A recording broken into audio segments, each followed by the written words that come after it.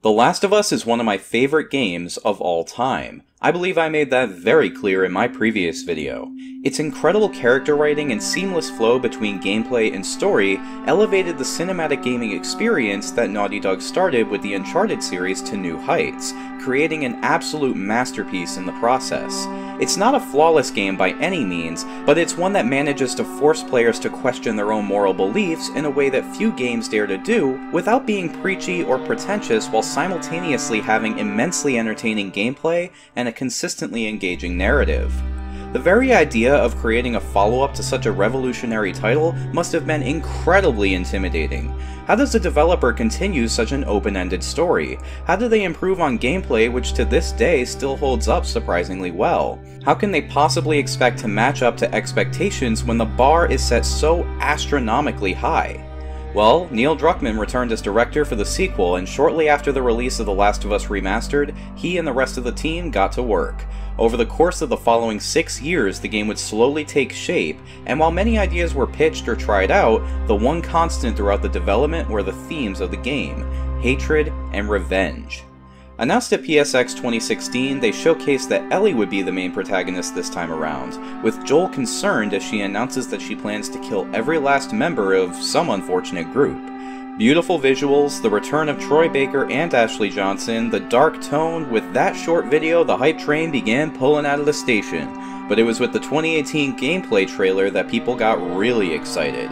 It's a simple encounter involving stealth and combat, but it showcased so many new features like the melee system, gorgeous graphics, prone crawling under cars, and other stealth mechanics. I'll go into that a bit later, but it's safe to say this got a lot of people very excited. From there, the game had a few trailers and then some delays, but before we delve into the release, it's important that we mention two major events that occurred during the game's development. First, it was reported that Naughty Dog allegedly kept its developers under a massive crunch schedule, with some employees working as long as 12-hour days. I want to make a couple things clear.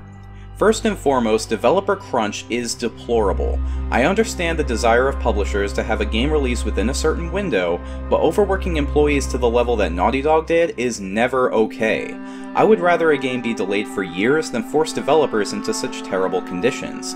That being said, the crunch will not have any effect on my views of the game. Secondly, I should mention the script leaks that came out a few months prior to the game's release. For those who don't know, some of the script, cutscenes, and files from the game were leaked by a hacker, revealing some major plot details.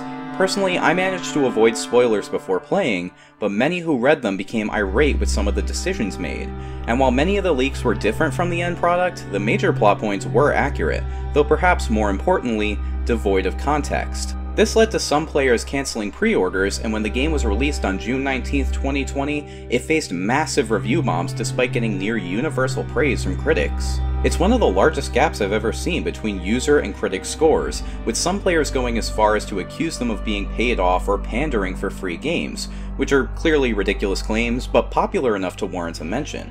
While some negative user reviews were written by people boycotting the game, and many others were from people complaining about it being too political or catering to the SJW agenda, and believe me, we'll get to that bullshit later, many genuinely disliked the game for their own reasons, something that didn't seem to occur as often with professional critics. So just like in my last video, I intend to take an in-depth look at the entirety of this game, analyzing every last detail of the experience, sharing my opinions, and hopefully shedding some light on how and why this critic-to-player disconnect occurred.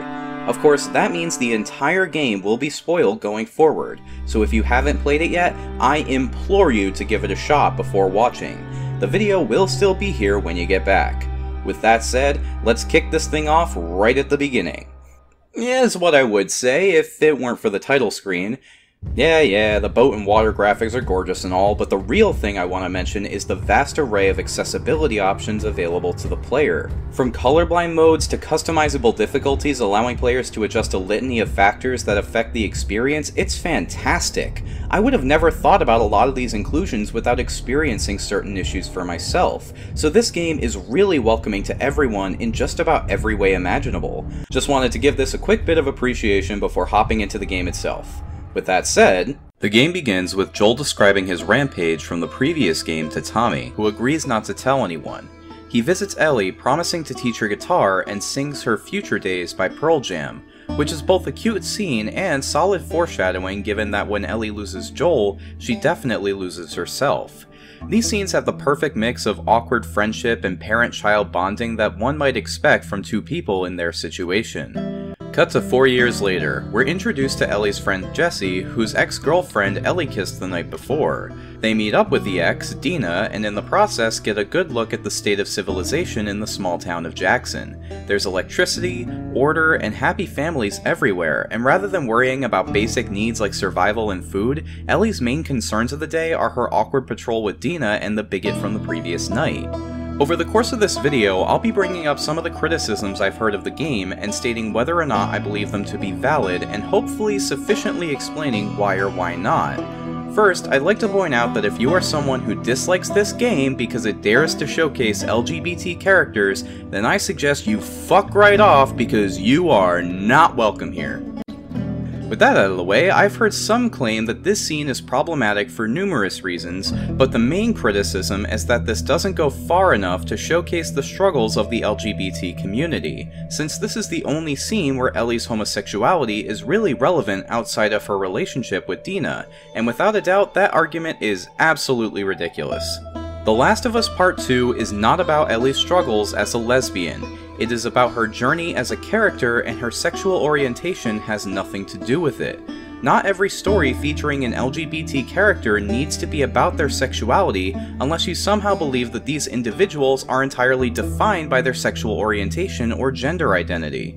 They are their own people able to live their own lives and experience their own stories, and if you limit their representation to such a narrow topic, you are, in turn, limiting how often they can be represented in pop culture.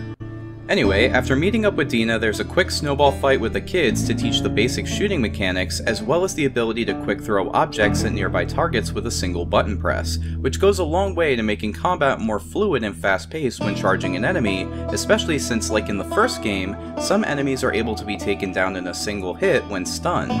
After the fight, the girls begin their patrol and the game shifts to the perspective of a new character, Abby. She wakes up from a nightmare in a cabin surrounded by friends. One, Owen, is waiting at the window and asks her to follow him outside. They take a short trip and eventually see the town of Jackson, apparently looking for someone. Owen is worried about going into the town since his girlfriend Mel is pregnant, but Abby is determined, saying she'd even go as far as to force information out of a guard to learn about their target. The two argue until Owen leaves and Abby continues toward the guard tower, giving us a chance to learn the basics of the much improved melee combat. In this game, melee has a much better flow due in part to the much smoother animations, but also because players now have to time their dodges with a button press instead of waiting for a prompt to appear on screen. This allows for brawls to feel more natural and dynamic, plus the environmental finishers are much more elaborate and brutal than before, which is really fun to see. Abby also gets a gun, uses listen mode, and learns the basics of movement. This game allows players to drop prone in addition to crouching, which is good for slower but quieter stealth, while also allowing them to crawl under obstacles to hide. It gives the player another option to work with when sneaking around, which is both useful and adds variety to those types of encounters. Shooting is similar to the first game, but I never had any issues with the auto-aim like before, and weapons all seem to have more impact when fired. Listen mode went through a pretty big change though. It doesn't actually show a full character silhouette anymore, instead being an amalgamous mass that becomes more or less clear as the target gets closer or further away. This feels more realistic as a depiction of listening closely to the environment and makes stealth more tense by adding a little more uncertainty into the mix. Now obviously, the graphics got a big update, but in this section it actually has some gameplay utility as well, with players able to see the footprints of the infected as they walk around. It's a small detail, but a cool little touch. Eventually, Abby finds a pair of horse tracks and decides to follow them. We switch back to Ellie and Dina, who bond while going to various lookouts and clearing infected. The systematic nature of this process shows just how in control of the situation Jackson County seems to be. Controlling the horses is much easier now with less stiff controls, which is great because there's a lot of horseback riding in this game. Dina takes Ellie to a balcony where the two take in the sights, and it's damn pretty. The details in these massive environments are breathtaking to see and show just how far graphics have come in the past 7 years. The infected are treated more like an annoyance than a threat, like vermin that need to be taken care of. They even fill out logbooks just detailing the events that took place on patrol, and then brag about how many infected they've taken out in a single trip. There are a few more stealth sections. Ellie eventually finds a weapon parts, pills, and crafting ingredients, which the game explains, and she even has her knife from the first game, meaning craftable shivs are a thing of the past. This can be good and bad. It does make this half of the game a bit less reliant on resources for survival, but also increases the game's pacing quite a bit since there's less fumbling around and more straight up stealth. It also allows the game designers to make stealth encounters much broader and more complex, since players have a quick means to dispatch enemies and can use resources on other craftable items instead. I personally see it as a net positive, but not by much. Along the way, we also find the first optional puzzle in the game. This time around, safes are opened by finding the combination in the environment, either in an artifact or just hidden in plain sight. This one simply requires the player to find a note hinting that the combination is when Good Boy became Employee of the Month. Find the month with a dog in the frame right up on the wall, and while I'm sure that day was around somewhere, I just entered days until I got the solution. It's a simple but nice way to keep things varied, contrast the otherwise unending tension of the gameplay, and make great use of the environmental design, which wouldn't be possible without the game's impressive high-fidelity graphics. I won't be covering all the puzzles in depth since they're such a small part of the game, but I do appreciate that they're entertaining for those who give them a shot, and most are skippable if they're not your cup of tea. I do wish that Ellie just instantly entered codes when the player found one in an artifact, and some of them could have had a bit more challenge, but aside from that, it's an awesome addition to the game that adds more to do in the downtime between combat encounters that isn't carrying ladders everywhere. The two come into contact with spores and both put on their gas masks, showing that Ellie's still hiding her immunity from others. Eventually, Ellie and Dina fall through the floor and come face to face with the first clicker. For new players, this scene uses effective context clues to show that it's blind by having it stop to use echolocation right as it runs up, something it also does when walking around. The women make their way through a room full of both normal infected and clickers, showcasing the powerful combo they make while upping the challenge a little, much like in the first game. Ellie also gets to use bottles, bricks, and molotovs here, but they're pretty much identical to the first game, even if the effects look a lot better. They leave by utilizing a nearby rope, allowing the game to teach the player how the impressive rope physics work, with players able to grab and toss it anywhere they like to climb. It might have been cool to see this work in other ways, such as grappling, springing traps, or finding a permanent rope to be used in puzzles, but as is, the tech is really impressive and the swinging works well enough. We also find the first workbench here. Unlike the first game, this time all of the weapons' upgrades are present at the start, with each type of upgrade occurring once. It's an effective change because it gives each upgrade a lot more weight, with each one having a significant impact on the weapon's effectiveness. Plus, the freedom allows players to attune their arsenal to their personal playstyle, the perfect way to modernize the old system. After, the two stumble into the stash house of a now-dead Jackson resident, Eugene, finding his massive indoor pot farm and VHS porn. The two get high and flirt, with Ellie even revealing her immunity to Dina, which she doesn't believe, before having sex as the camera fades. We switch back to Abby once again, encountering and running away from a horde of infected. It's not only a great set piece, but also a subtle lesson teaching the player that avoiding combat is always a viable option. As she's on the verge of defeat, Joel and Tommy come to her rescue, which makes sense since Abby was following their tracks. They run away together, fighting off a massive horde before reaching a cabin. There's also a pipe here for use as a melee weapon, but they work pretty much identically to the first game, so there's not much to talk about. They all share names, and Abby suggests that they take the horses and ride to her friend's cabin since it's fenced in. The group escapes, and we're back to Ellie and Dina. The girls are just having some pillow talk, and while it is cute, I also want to mention the attention to detail here with the women having unshaved armpits. It's a tiny thing, but it makes absolute sense in a post-apocalyptic world where even the quarantine zones have limited food supply, and it's something a lot of game developers wouldn't have done for fear of some sort of weird backlash. Jesse comes looking for them and discovers them getting dressed before mentioning that Tommy and Joel never showed up to the lookout. The three split up to search, and we jump to Abby again, who leads Joel and Tommy to her friend's cabin. Safe from the horde, they meet the group, and Tommy offers to let them resupply back in Jackson, but upon hearing Joel's name, the group reacts strangely before Abby reveals that she knows who Joel is and shoots him in the knee with a shotgun. Her friends restrain Tommy before knocking him out, and Joel tells her to just finish the job, but she grabs a nearby golf club and tells Joel that he doesn't get to rush whatever's coming, and the scene cuts to black as she takes her first swing. Alright, now a lot of people who have played this game have probably seen a bunch of Joel in 1 memes and such, but I've seen a lot of people genuinely criticizing this scene, saying that Joel would never blindly trust a stranger so readily, and he'd never been taken off guard like that, calling it completely out of character, but I think that's just absolutely ridiculous. For one, Joel seemed to trust Sam and Henry pretty quick, despite them holding him at gunpoint, so it's completely within his character to be trusting now. Also, Joel isn't superhuman, and given that they were on the run from a horde in the middle of a blizzard, it makes sense that they'd take shelter anywhere they could find. Plus, they even added the little touch of Joel screaming out to Tommy after getting shot, not for help, but wanting to make sure his brother was okay. If anything, I'd say this scene nailed Joel's characterization. Even if you want to say that the old Joel never would have trusted these people, he may have become more relaxed over time, having lived in a sheltered, peaceful community for years.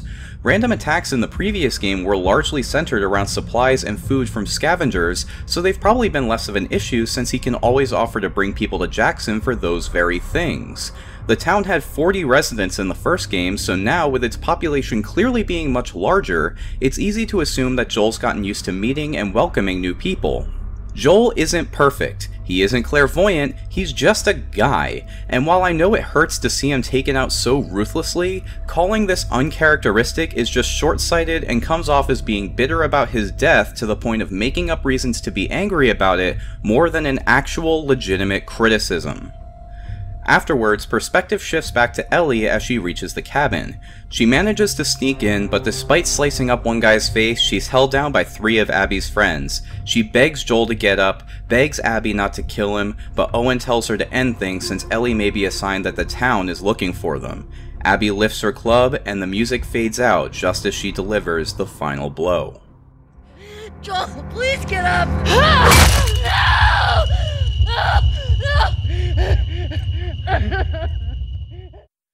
The group argues about whether they should kill Ellie and Tommy, but Owen stops one of them before Two-Face kicks her in the head and knocks her out. She's woken up by Dina, who calls out to Jesse, and the two take her and Tommy back to town. Now, I understand why people are upset about this decision, but I cannot condone those saying it somehow makes the game worse. Some have said this is false advertising, but there was never an ad that stated Joel would be Ellie's main companion throughout the game. Some have even said this tarnishes Joel's legacy or disrespects him as a character to be cheaply tossed aside, and that is, once again, ridiculous. The driving force behind both Ellie and Abby's stories is the aftermath of Joel's death. In a lot of ways, it reminds me of another tragic death I've seen in media, Eddard Stark from Game of Thrones. Yes, it hurts to see characters we've grown attached to die, especially in such a shocking, sudden, disturbing, and degrading way. But Joel's killed so many people that this death feels completely deserved, and it's the catalyst for everything we experience afterward. Killing off a main character is something that needs to have major repercussions. It needs to be a moment that makes sense in the story and is remembered by both the other characters and the player for the rest of the game. It needs to be done for more than shock value and needs to make way for another storyline to bloom in its wake. I believe that all of this applies to Joel's death, and I hope that as we continue I can adequately explain why.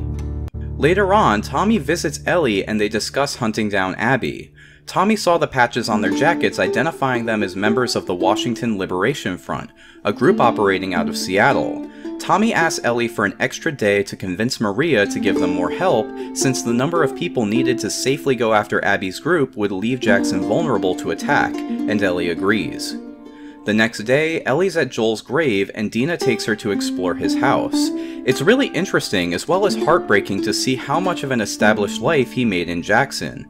Taking up woodworking, having the framed picture of Sarah from the first game, books showing his interests and his attempts to learn more about Ellie's interests, his old broken watch, it feels like the developer's way of helping players cope with his death and acts as a solid moment of peace before the game picks back up. Ellie even goes into his closet and holds his jacket before smelling it, to have even the slightest connection to Joel just one more time. Downstairs, the girls are met by Maria, furiously reading a letter from Tommy in which he says he went after Abby alone. She relents to giving Ellie and Dina guns and a horse to go after him, and the two head out towards Seattle, ending the first act. We cut to Seattle weeks later with Ellie and Dina on horseback in a beautifully crafted environment. Say what you will about the game as a whole, but no one can deny it's one of the most visually impressive games of the generation. The environments, lighting, facial animation, fluidity, and dynamic movement, they're so good that it makes the relatively average hair stand out as a little ugly by comparison. Absolutely stunning. The girls have clearly bonded over their trip, becoming closer as a couple as well. We get a bit of scavenging, some chit-chat, and a gate puzzle showing off some more of those fancy rope physics where the player tosses an extension cord around. Much like in the first game, I think having this kind of downtime gives good breathing room before hopping back into the action. The variety is necessary to effectively generate tension and ensure the player isn't numbed by a constant need to be on edge, and it's something The Last of Us 2 understands at a fundamental level. The two find a map of the city and reach a gate marked with the words "Fuck Fedra," something that eventually just humorously becomes the Fuck Fedra gate over time, which is a cute touch with some clever writing naturally emulating how two people would really create a silly inside joke. They think it leads to the WLF headquarters, but the generator to open it is out of gas. After hopping over some barricades with the horse to find some, we're introduced to a really cool section of the game.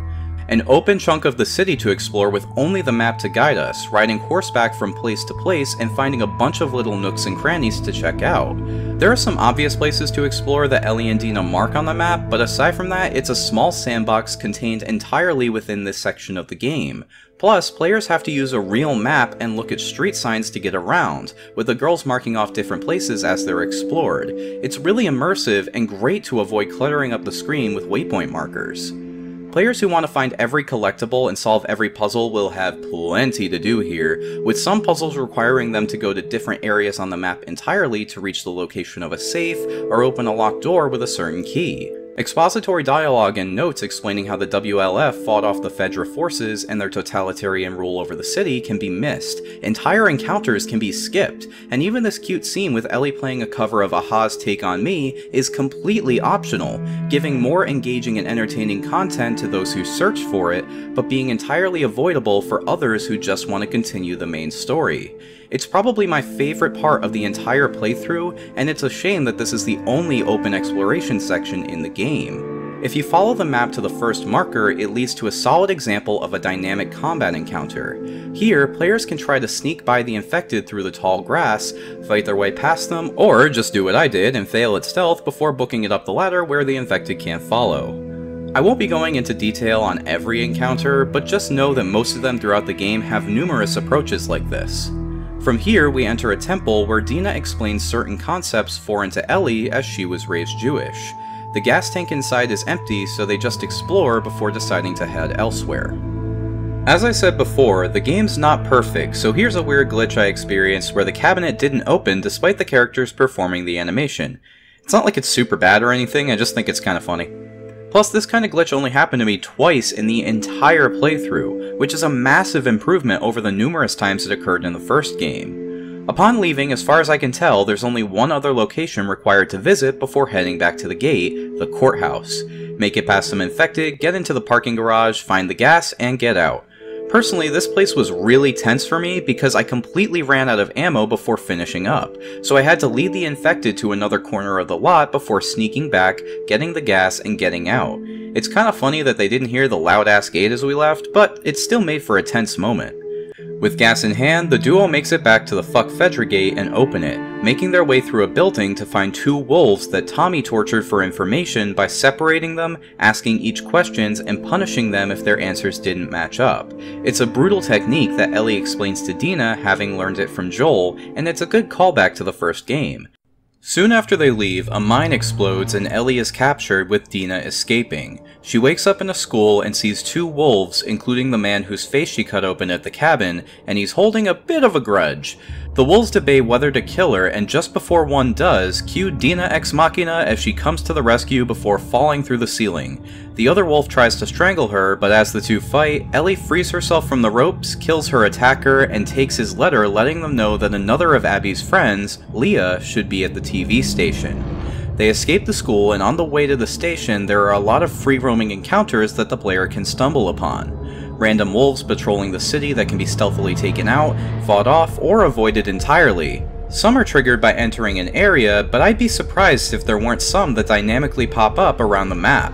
While the game does begin to narrow its options for exploration from here on out, becoming more like the first game, these encounters make that transition feel more natural gameplay-wise. Plus, it gives me a chance to talk about the human enemies this time around. While the first game's AI was decent, here the enemies can feel really intimidating. They flank around corners, determine whether to hide or push on the fly, and even have the added benefit of yelling out their partner's names when they're killed. It may be a bit gimmicky, but it gives each NPC a sense of personality and drives home the fact that Ellie is killing a ton of people just to get back at Abby. There are a couple flaws with the AI's design too, but I'll bring those up later. The allies are also more helpful in this game. Not only do they actually help out a lot in combat and stealth, but I only noticed one time an ally stepped into an enemy's line of sight, which is great to see. The worry many had with the first game was that it would feel like babysitting, but instead it could sometimes feel like the companion wasn't even there. Here, they're a welcome addition when they're around and missed when they're not, a fantastic refinement of their AI. Eventually, the two make it to a bunch of tripwires with infected around. It's kinda cool, but never really evolves into anything challenging since the number of infected is pretty low, and getting through isn't exactly a brain teaser. It might be the only moment in this game that feels like it was put in solely because it was in the first game, and once again I'll say that it would have been cool to see these throughout the game, but they aren't a bad addition, so overall it's just a fun, if unnecessary, callback. Although this is the first time I've seen a runner with its legs blown off crawling after me, which did a good job of keeping me on my toes. As they continue, they see graffiti of a woman being worshipped by a cult-sounding group before finding their dead horse. Dina throws up, seemingly because of the smell, but it's clearly meant to foreshadow her pregnancy. After a few more tripwires, they reach the hospital, and these are the kinds of moments where this game innovates over the first. In my last video, I mentioned how the need to move ladders, planks, and pallets around was an exercise in tedium, but here the game fills those moments and other non-combat sections like this with dialogue between the two characters, going a long way to keep the game engaging while also adding to the immersion since most of these interactions are dynamic and feel natural, not to mention the rarity of time wasters in general making this even better. The hospital is a bloodbath, full of dead wolves with some hanging from the ceiling. It's a gruesome sight to behold, with Ellie and Dina eventually finding Leah's corpse with arrows through her chest. Looting her body, they find a set of pictures from along the trip to hunt down Joel, with many of the friends smiling and laughing like it's a road trip. Now we learn later that they never really expected to find Joel and thought they were just chasing a dead lead, but to Ellie they're a bunch of monsters reveling in their murderous plot. And honestly, this almost feels out of character for Abby's friends given what we find out later. They had a lot of internal tension about the plan, and I just don't see them taking road trip pictures like this. It's a minor problem, but I'd say the writers went a little too far in trying to demonize the group here. This is also where I found the stealth training manual. In this game, rather than giving instant ability upgrades, training manuals unlock new branches in the skills menu to be unlocked with pills. This one in particular is a godsend since it allows players to craft a silencer for the pistol. Not only is this an incredibly useful tool during stealth for obvious reasons, but it gives more purpose to the revolver because in addition to the two guns feeling more unique when shot in terms of impact and recoil, it also works as a solid alternative to shoot without needing to remove the silencer on the pistol since silencers have a limited number of uses, thereby improving both the game feel and gameplay utility for these weapons. Reinforcements soon arrive, forcing the girls to fight their way out of the station, going into a subway tunnel underneath in a terrifying yet gorgeously lit set piece. This red light pierces through the tunnel in a blinding but stunning way. Here, the player can even use clickers to distract the nearby wolves like in the first game's Left Behind DLC, something that becomes a common tactic as the game goes on. Eventually, they come across this game's new infected, the Shambler. Sort of like a mini bloater, this thing is incredibly tough but weak to fire and has the ability to fart out spore clouds that deal damage over time. It doesn't make a lot of sense to me that Ellie takes damage from the spores, but it's easy enough to assume that any gas in that high of a concentration probably isn't healthy to breathe. Making it past the Shambler leads to a cutscene in which Ellie's mask is damaged in a spore-filled tunnel by an infected attack, and she has to force Dina to keep her mask on, proving that she told the truth earlier about being immune. It's little moments like this that demonstrate how close Dina and Ellie have become, with Dina willing to sacrifice herself for Ellie's sake. Following this, a mob of infected come barreling through the station in a chase sequence kinda reminiscent to the one in Train to Busan. I can't say for sure that it's an homage, but if so, it's very well done. They make it to an abandoned theater, and after Ellie explains her immunity, Dina reveals that she's pregnant with Jesse's baby, having known since shortly after leaving Jackson. This prompts a really good moment of dialogue between the two. I was late a few weeks ago. A few weeks? We could have still turned back. I didn't know. I wasn't sure, okay? I didn't want to be a burden. Well, you're a burden now, aren't you?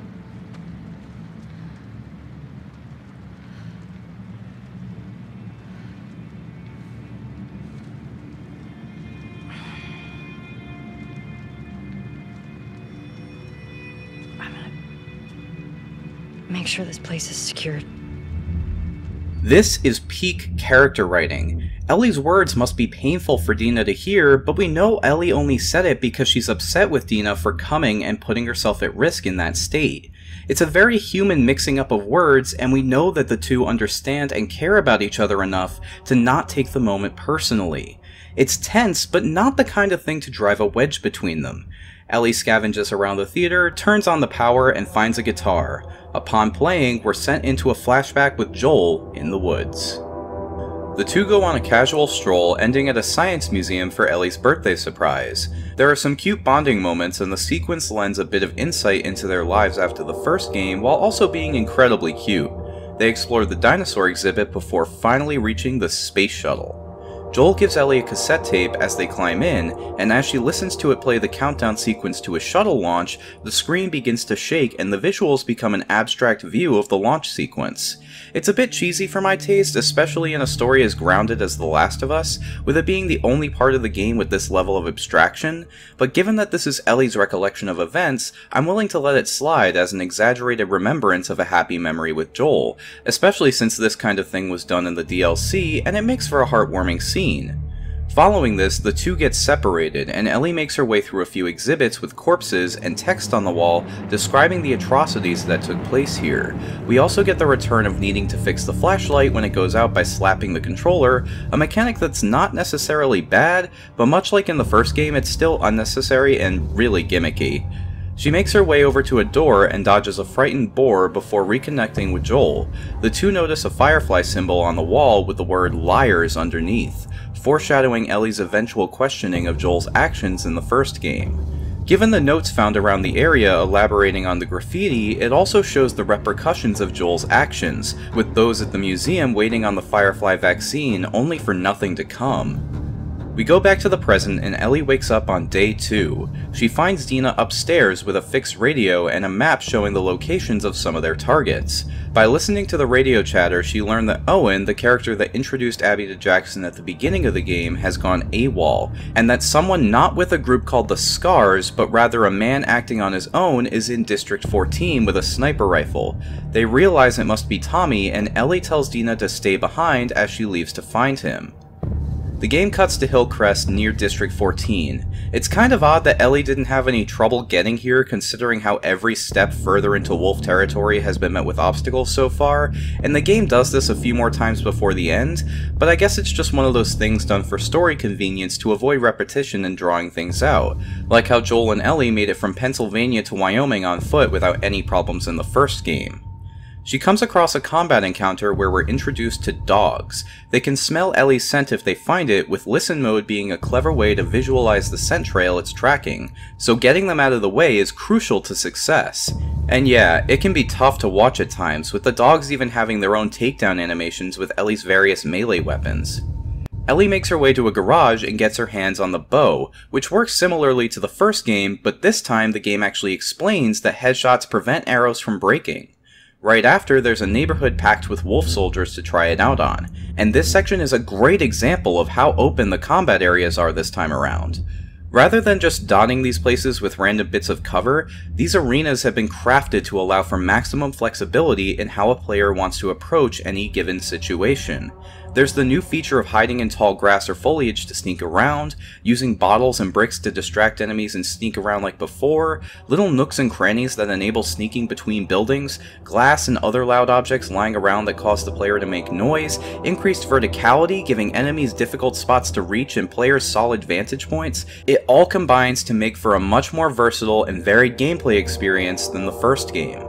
This versatility also allows players to create self-imposed mini-objectives throughout each encounter. Some rooms might be locked, making the player decide whether to avoid them, try to get in before clearing the area, or trying to sneak around everyone to make it inside before getting caught, meaning those long sections of running through an empty area post-encounter are much more rare.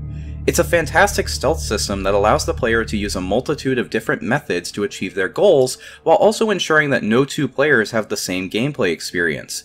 Stealth or combat, patience or speed. Hell, you could always try to sneak by combat encounters entirely, but then you lose out on some precious loot. It's all a give and take in a much more inviting, yet also more difficult way than before. Once the wolves are dealt with, Ellie jumps down to an abandoned house and gets caught by Jesse? He explains that he came looking for her and Dina right after they left, heading over to the sniper fire in the hopes of finding them.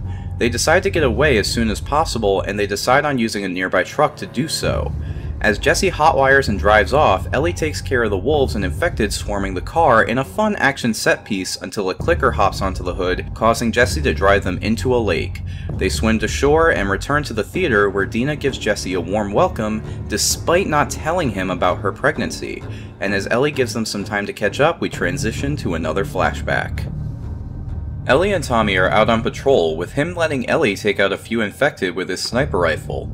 They return to the lookout where Joel's waiting. He mentions that Ellie needs new strings for her guitar, and the two agree to sweep a nearby music store while looking for strings, while Tommy holds down the fort. On the ride over, they discuss Ellie's role in the patrols, with Joel agreeing to recommend her for them if she sticks to shorter routes at first. It really emphasizes how he truly sees himself as her father figure, though Ellie seems a bit apprehensive. It's an interesting role reversal from the first game, with Ellie now having doubts about trusting Joel, combined with the typical desire for independence that comes in the late teens. This is all implied by the voice actors' performances and the dialogue itself.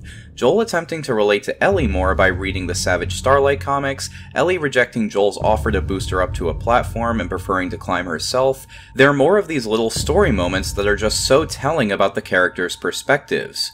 They decide to cut through a hotel and find some clickers and runners they need to fight off, with a bloater bursting through the wall as they sneak through, starting the game's first boss fight.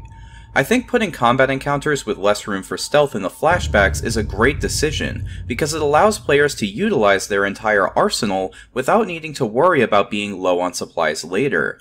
It allows the game to keep those all-out assault moments without feeling like a cheap way to drain the player's supplies. Now normally I'd say that reusing the bloater for a boss fight is lazy and cheap, but in actuality this is a great way to introduce their new abilities in this game. For one, bloaters now have the ability to charge forward, making them much more dangerous as they can trap the player between their thrown spore clouds and their massive attacks. To compensate for this, players can also dodge their attacks like with other enemies. On top of that, bloaters also have the new ability to charge right through walls and other obstacles. Cover is the one saving grace players have when dodging these monsters, meaning that the longer fights go on, the more dangerous the area becomes. Throw in the runners in a second phase for good measure and you have a massively intimidating combination that makes the bloaters scarier than it ever was before. With that mess taken care of, they continue on their way through the hotel. They soon find the bodies of two Jackson residents who left the town to go and help others. They were bit and one killed the other to avoid turning, but couldn't do the same for themselves. Reading their suicide note motivates Ellie to bring up the events at the hospital. We learn that she's slowly starting to piece things together, asking Joel things like why they've never met an immune person before despite him saying that there were dozens, why he took her out of the hospital without allowing her to ask the Fireflies questions first. Joel triples down on his lie, doing his best to gaslight Ellie while also assuring her that none of this is because of a lack of trying and that nothing could have saved these people before the two head back to the lookout. This is a wonderful scene that really showcases how Ellie still has that survivor's guilt due in part to the pieces of Joel's story not adding up. We see how Joel likely feels guilty as well, both for making these deaths more likely and lying to Ellie. Hell, even the fight against the bloater might have been avoidable if Ellie's operation had actually resulted in a vaccine, but we also see his resolve in ensuring that she never learns the truth, likely so she won't go looking for someone else to do the surgery. It's heartbreaking, and getting these bits and pieces through short flashback sequences show how the seeds of distrust were sowed over time, making it all the more tragic to experience. We jump back to the present where Dina helps Ellie stitch her wounds before telling her about one of Abby's friends, Nora, being in the hospital. Ellie immediately heads out despite Dina's objections, barely holding on to the facade of searching for Tommy while clearly just after Abby for revenge. On the way to the hospital, there are a few infected alongside this really cool puzzle. Players have to bust open a couple of glass panels, opening a bar to use this rope to swing between two sides of a broken door. It's nothing mind-bending, but it's the best application of the rope mechanics in the game, and a clever way to get players to use everything they've learned about the game's mechanics thus far, even if there are a few issues. This area also contained a few clickers, being the only place I actually used the trap mine. These replace the nail bombs from the first game and operate almost identically, but they're not super useful, so like the returning smoke bombs, I rarely use them outside of major infected encounters. I'm sure that these are more useful on higher difficulties and in speedruns, but for my playstyle, I found them pretty useless. Further along, while scouring the city for supplies, I found a workbench, but right in the middle of picking a weapon upgrade, I got one of the best surprises in the game. A wolf grabs Ellie from behind and starts a combat encounter. This was fucking terrifying, and the perfect way to ensure I was on my toes for the rest of the game. It's amazing how such a little subversion of what the player deems as a safe location can completely change their mindset from then on out. It may have been more impressive if this were a naturally occurring event, maybe if the player doesn't clear a house before searching, or if it could occur somewhere else, but even for a one-time event, it's a really cool set piece. Soon after, we reach an office complex full of the new and improved stalkers. Their AI is much better, pretty much always having them hide around corners to ambush and being difficult to lure out into a hallway. They also like to attack in groups and can even flank the player, making them extremely deadly if you're not paying attention. Not only are they far more abundant than before, but they're eventually combined with clickers and runners to make for a really challenging combination. Plus, their noises are creepy as hell. The sound design in the first game was unnerving, but here it's absolutely terrifying. The different infected make different noises, and all of them sound like people being tortured with every negative emotion one can imagine.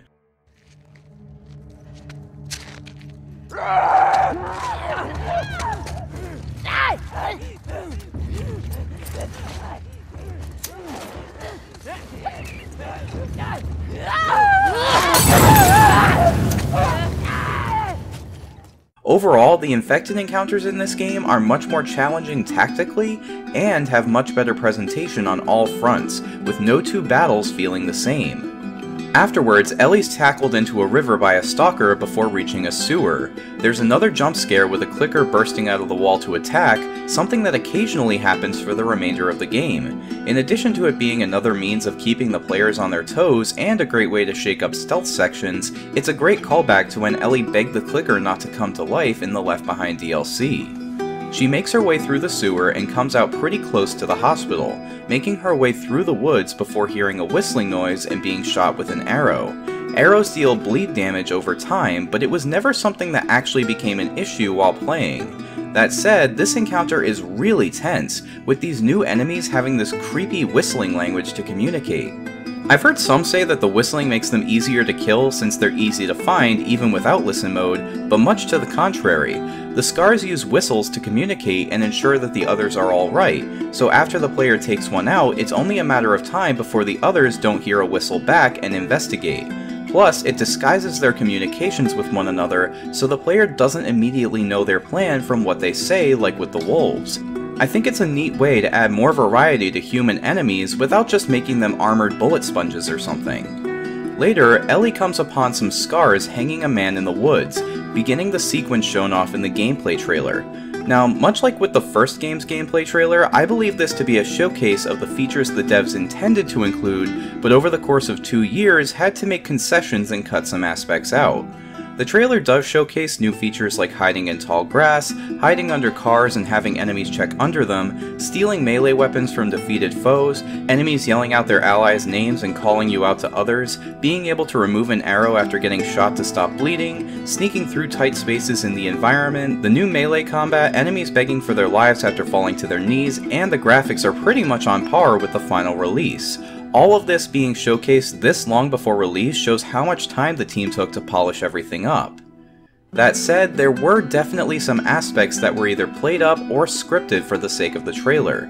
Enemies being able to drag Ellie out from under cars, pulling arrows off of dead bodies with real-time physics, and Ellie reacting to environmental damage when running around are all absent from the final product. Much like with the first game, I assume the team wanted to add these in, but couldn't implement the mechanics properly in time for release. Plus, the features that actually made it into the game seem to be the ones with the biggest impact on the actual gameplay. Much like with the first game, I have to commend Naughty Dog for managing to match their ambitions so well that when I played this section, I felt nostalgic of the trailer.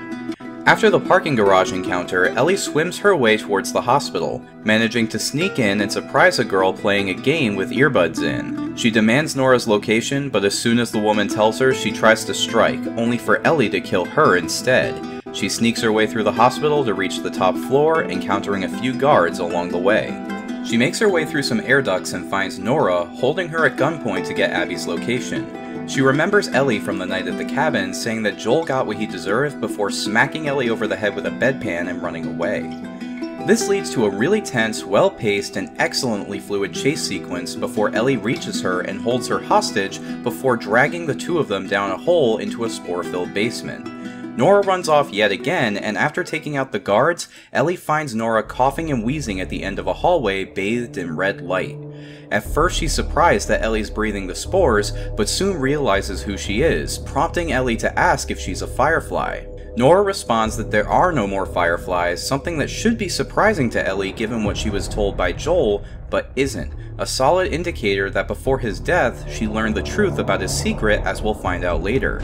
Nora refuses to give up Abby's location, so Ellie takes her lead pipe and stares at her with a look of anger and hesitation before the melee prompt appears, and the camera stays focused on her face as the player takes 3 strikes before the scene cuts to black.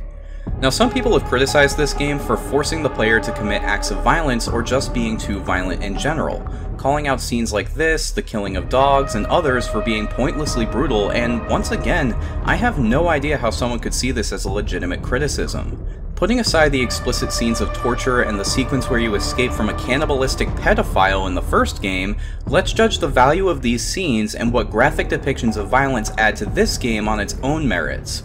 First, this is an M-rated game. It is made for adults. Much like with Tarantino movies or Call of Duty games, you go in knowing that there will be some level of violence. At least here, unlike with so many other games, the player is forced to see the repercussions of that violence and the effect it has on others, instead of just giving them a kill streak. And that's not me ragging on shooters, just saying that at least the violence in this game adds something to the story. Ellie clearly doesn't want to do this. The look on her face and hesitation beforehand is enough to prove that. It shows how having a single-minded focus on revenge above all else can lead someone down a violent road with a snowball effect that's difficult to stop. On top of that, the realistic depictions of violence emphasize how much damage Ellie is doing to these people. People who have their own stories, people like Joel, or Abby's father, or anyone else. And in the next scene, she's back at the theater with her hands still shaking, taking off her shirt to reveal a back covered in scars and bruises, and a vacant expression in her eyes as she looks close to tears, showing us how much damage she's doing to herself. It's nothing really new or innovative to have characters experience trauma from the violence they or others have committed, and it's definitely nothing new to have characters commit acts of violence to achieve an end goal, so I fail to see why this game in particular has so many people clutching their pearls and wagging their fingers as though it's crossing some sort of imaginary line, just because the player has to hit a button prompt. If it makes you feel uncomfortable, that's fine, but it is in no way a flaw with the game. Ellie tells Jesse and Dina that Abby is in the aquarium. Dina washes her wounds and tries to comfort her, while Ellie mentions her fear of losing her. It's clear that the events made her question her resolve, which is when we cut to another flashback 2 years earlier. Ellie walks the halls of St. Mary's Hospital, finding it abandoned before locating a tape recorder. Outside, she listens to it on repeat. It's a recording of one of the Fireflies mentioning that they would likely never find another immune person, and how Joel killed the surgeon, the one person who could develop the vaccine. Just then, Joel appears and gives her a hug, asking why she ran off. It's a little weird that he didn't piece things together since she's at the hospital, but Ellie pushes him away, demanding he tell her the truth about the Fireflies, saying she'll only return to Jackson if he does. He contemplates for a moment before, well... making a vaccine.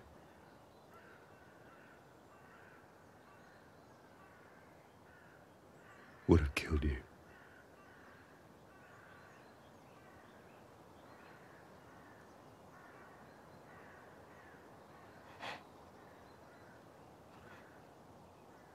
So I stopped them.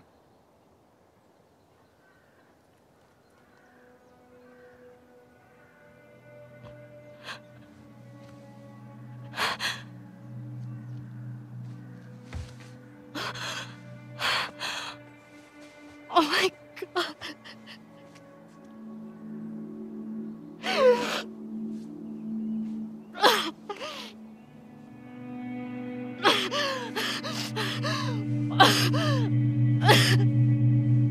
Don't you fucking touch me!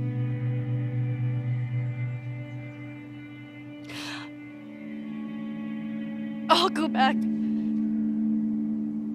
But we're done.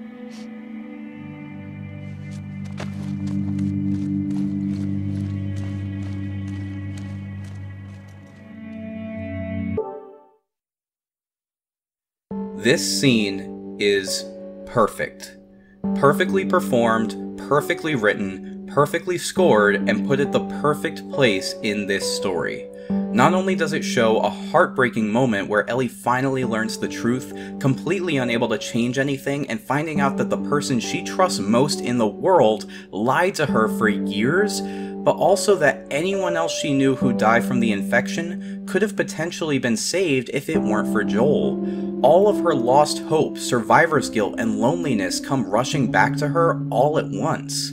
At the same time, Joel is forced to do the one thing he had so much trouble with in the first game: confront the consequences of his actions and how they affect the people in his life.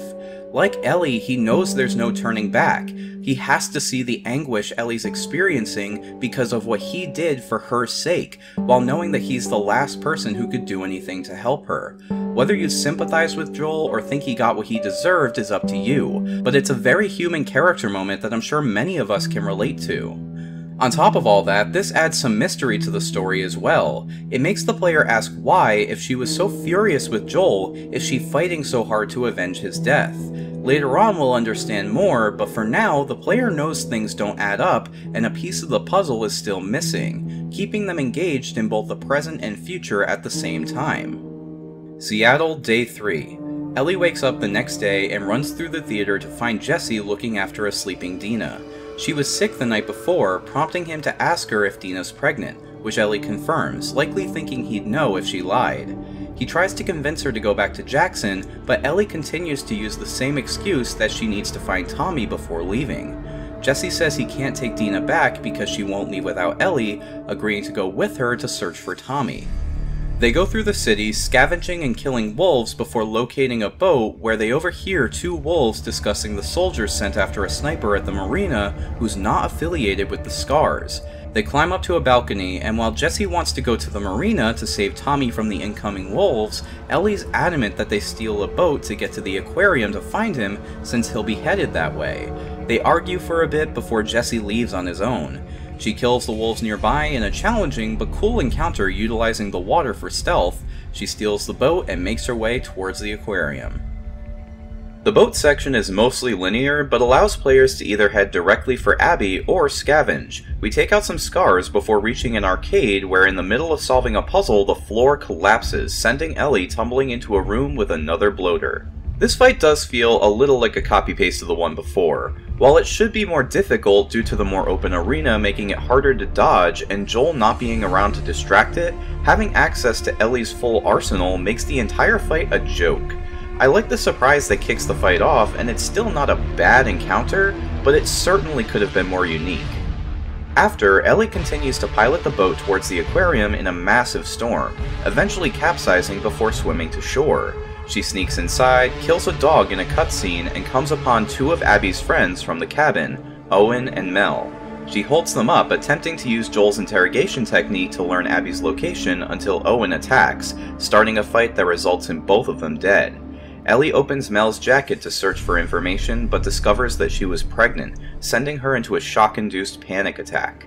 This is the moment where Ellie realizes what she's done, how many people she's killed, how similar she is to Abby for so many people. It's not necessarily regret, but more a shift in perspective that reminds her of Dina and how her quest for revenge could result in the same happening to her. This is obviously just my own speculation, but I believe it's backed up by her leaving with Tommy and Jesse when they come in right after, before the camera pans down to the blood trail and Ellie's map resting on the floor. Ellie wakes up on a couch with Dina and goes to discuss the route back to Jackson with Tommy and Jesse. She's still mad that Abby gets to live, but accepts that it's what's best for everyone, especially Dina. Tommy goes to get packed up, and Ellie apologizes to Jesse for not having her priorities straight. He accepts her apology just before the two hear sounds of a struggle at the entrance. They rush for the door, only for Jesse to be shot in the head and killed instantly. I'd say this was a sad moment, but honestly I was too shocked to be sad. Abby stands at the foyer holding Tommy at gunpoint. She demands that Ellie surrender and toss away her weapon, to which Ellie complies. She begs Abby to spare Tommy, claiming to understand her reasoning behind Joel's murder and offering herself in his place. Abby grits her teeth, points her gun at Ellie, and chastises her for wasting the life spared by her and her friends back at the cabin when the game goes black. And now we get to the middle point of the story, and easily the most contentious thing about The Last of Us Part 2. The next half of the game will largely be spent playing as Abby.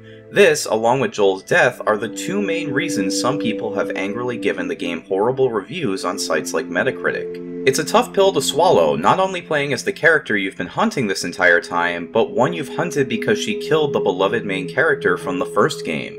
Not only that, but leaving the player on a cliffhanger beforehand. Personally, I think this decision was ballsy and pays off in full, though with a few asterisks, but I think it's important to address one major controversy beforehand. In an IGN interview back in 2018, director Neil Druckmann was quoted saying that Ellie was the only playable character in an offhand comment. Many have used this statement to add to their claims of false advertising mentioned earlier, which is complete nonsense. Had the game gone in a different direction and allowed players to play as Joel for half of the game, I don't think any of those fans would be complaining, meaning their complaints aren't about the falsehoods, but rather about the content. More importantly, Ellie's story is complete without Abby's half. Nothing was removed from the game to make room for Abby, so her inclusion is nothing but added value. Not to mention that this statement could have easily been taken out of context if he simply meant that Joel wouldn't be playable. Either way, players lose absolutely nothing from this statement, meaning it's not false advertising since it's not like you were told you were going to get something that you didn't. I could go on for days about how frustrating it is to hear the whining over these ridiculous arguments, but for now let's just press forward and see how the game continues from here. Hard cut to Abby, 4 years earlier looking for her dad in the woods. Along the way, I found a state quarter, which is a fantastic way to let the player know that they're in for the long haul, considering they now have 50 new items to collect. Collectibles work very similarly to the first game, with the only exception being that instead of finding comics and Firefly pendants, Ellie collects trading cards and Abby collects state quarters. They both also collect artifacts like before. There aren't any unlockable costumes, which is a bummer, but there is concept art, and it does give the completionists out there something to look out for while exploring the world. I also like that Ellie collects cards of characters from the comics that Joel gave her, and Abby collects coins just like her dad. It's a nice bit of symmetry and another small touch that lends a bit more to each character. Abby finds her dad and the two begin to follow some tracks. They have some cute dialogue with him teasing her about her relationship with Owen, bonding over his goofy lessons, and eventually come upon a zebra stuck in some barbed wire. Owen comes in to help and the guys hold the zebra as Abby cuts the wires until it's free. They chase the zebra over to a lake where we see St. Mary's Hospital in the background. Owen tells her dad, Jerry, about Ellie showing up, calling him Doc and saying that everyone is looking for him before the two head out. We cut to the inside of the hospital where we see that Jerry's debating the ethics of killing Ellie with Marlene. She asks him what he'd do if it was his daughter when Abby walks in. Marlene reluctantly gives Jerry the go-ahead, and Abby reassures her father that if she were in Ellie's position, she'd want him to do the surgery. Flash forward to Abby rushing through the hospital with alarms going off. She sprints past a hallway and reaches the operating room to find her father's body as Owen desperately tries to comfort her. The emotion from Laura Bailey is spot on, and absolutely heartrending to hear. I've seen some people say that it's difficult or even impossible for them to sympathize with Abby after what she did, but I can't understand how that's possible after watching this scene and seeing all of the damage Ellie caused. I know it's a subjective matter, but it really makes me think that somehow the point of this game went right over their heads, but we'll come back to that later. The camera cuts to Abby's face later on, zooming out to the cabin with her standing over Joel's beaten body before delivering the final blow. Owen stops the group from killing Ellie and Tommy before Abby says that they're done. The game cuts to black, and if the state quarter earlier wasn't enough, players are sure to understand that this character change is permanent when the words "Seattle Day 1" fade in. She's woken up by her friend Manny saying they need to get ready to head out and meet with a man named Isaac. Now I just want to get one thing out of the way before we start Abby's story. Her fucking arms. I know to many of you this will sound ridiculous, but I have seen far too many people debating and complaining about Abby being too buff for a woman, even going so far as to call it distracting. Look, she's the best soldier among the wolves, the gym is literally right outside her room, she works out, with her arms likely being the product of her years of training, possibly fueled by her desire to find and kill Joel. It's a nonsensical argument that's only made by whining man-children who are sad that their favorite character went to that big driving range in the sky. If you want proof, look up half of the fighters in women's MMA and then try to tell them that Abby's arms are too big. It's these kinds of criticisms that make most of the game's negative reviews difficult to take at face value, since sifting through all this bullshit is impossible. If you have issues with this game, that's fine. I do too. And while I love the game for its accomplishments, I can totally understand others being more bothered by its faults, or simply disliking some of its creative choices. But there's a difference between faults and things you personally dislike, and there's a difference between having an opinion and being wrong. Though to be fair, I'm sure anyone unable to tell the difference already left a comment and a dislike before clicking away, so I guess I'm just preaching to the choir at this point. But I thought it was important to address. Abby and Manny walk the halls of the stadium that acts as a wolf base. They discuss Manny's habit of sleeping around, Abby talks to the guy that Ellie killed at the school who also mentions Leah, and Manny tells her that Mel's going with them to see Isaac to her dismay. From these opening moments, the game sets up what seems to be a cliched lesson about revenge always being wrong. How all of these people Ellie hunted had lives of their own and blah blah blah. We'll soon see that this isn't entirely the case, but for now, let's move on. They find Mel, Owen's girlfriend, and the pregnant woman Ellie killed at the end of her story. There's some awkward tension between the girls due to Abby's past with Owen, but Mel explains that while the others have objected to her going on missions, she wanted to be useful and demanded to join. They go to grab a dog for the trip, Abby plays fetch with one in the meantime, and they head out. On the way, the group is ambushed by scars on horses, which leads to a really fun set piece from the bed of the truck. Eventually, they reach a blockade, and Manny is forced to crash the truck before they all sneak inside a nearby building.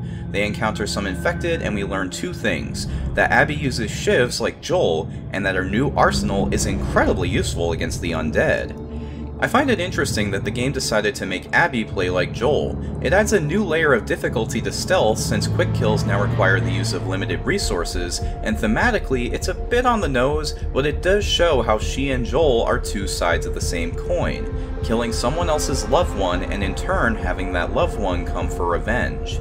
Her arsenal is pretty basic now, with a typical pistol, semi-automatic rifle, and pipe bombs, all of which have some sort of equivalent in Ellie's loadout, but due to the tweaks of each weapon, Abby's playstyle still feels unique.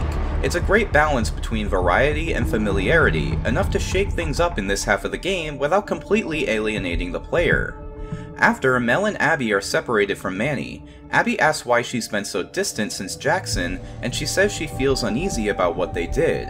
She agrees that Joel deserved what he got, but doesn't feel right about killing someone in the way that they did.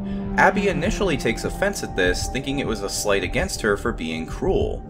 While solving a puzzle, I found a training manual, opening up a new upgrade tree. It's interesting how little changes like the order of unlocking these skills and the new abilities thrown into Abby's campaign keep the game fresh for longer than players might expect upon starting from scratch. Mel and Abby talk about Owen and their hobbies, Abby mentions that she's scared of heights, and they soon reach a vantage point on the roof to find a route to the hospital.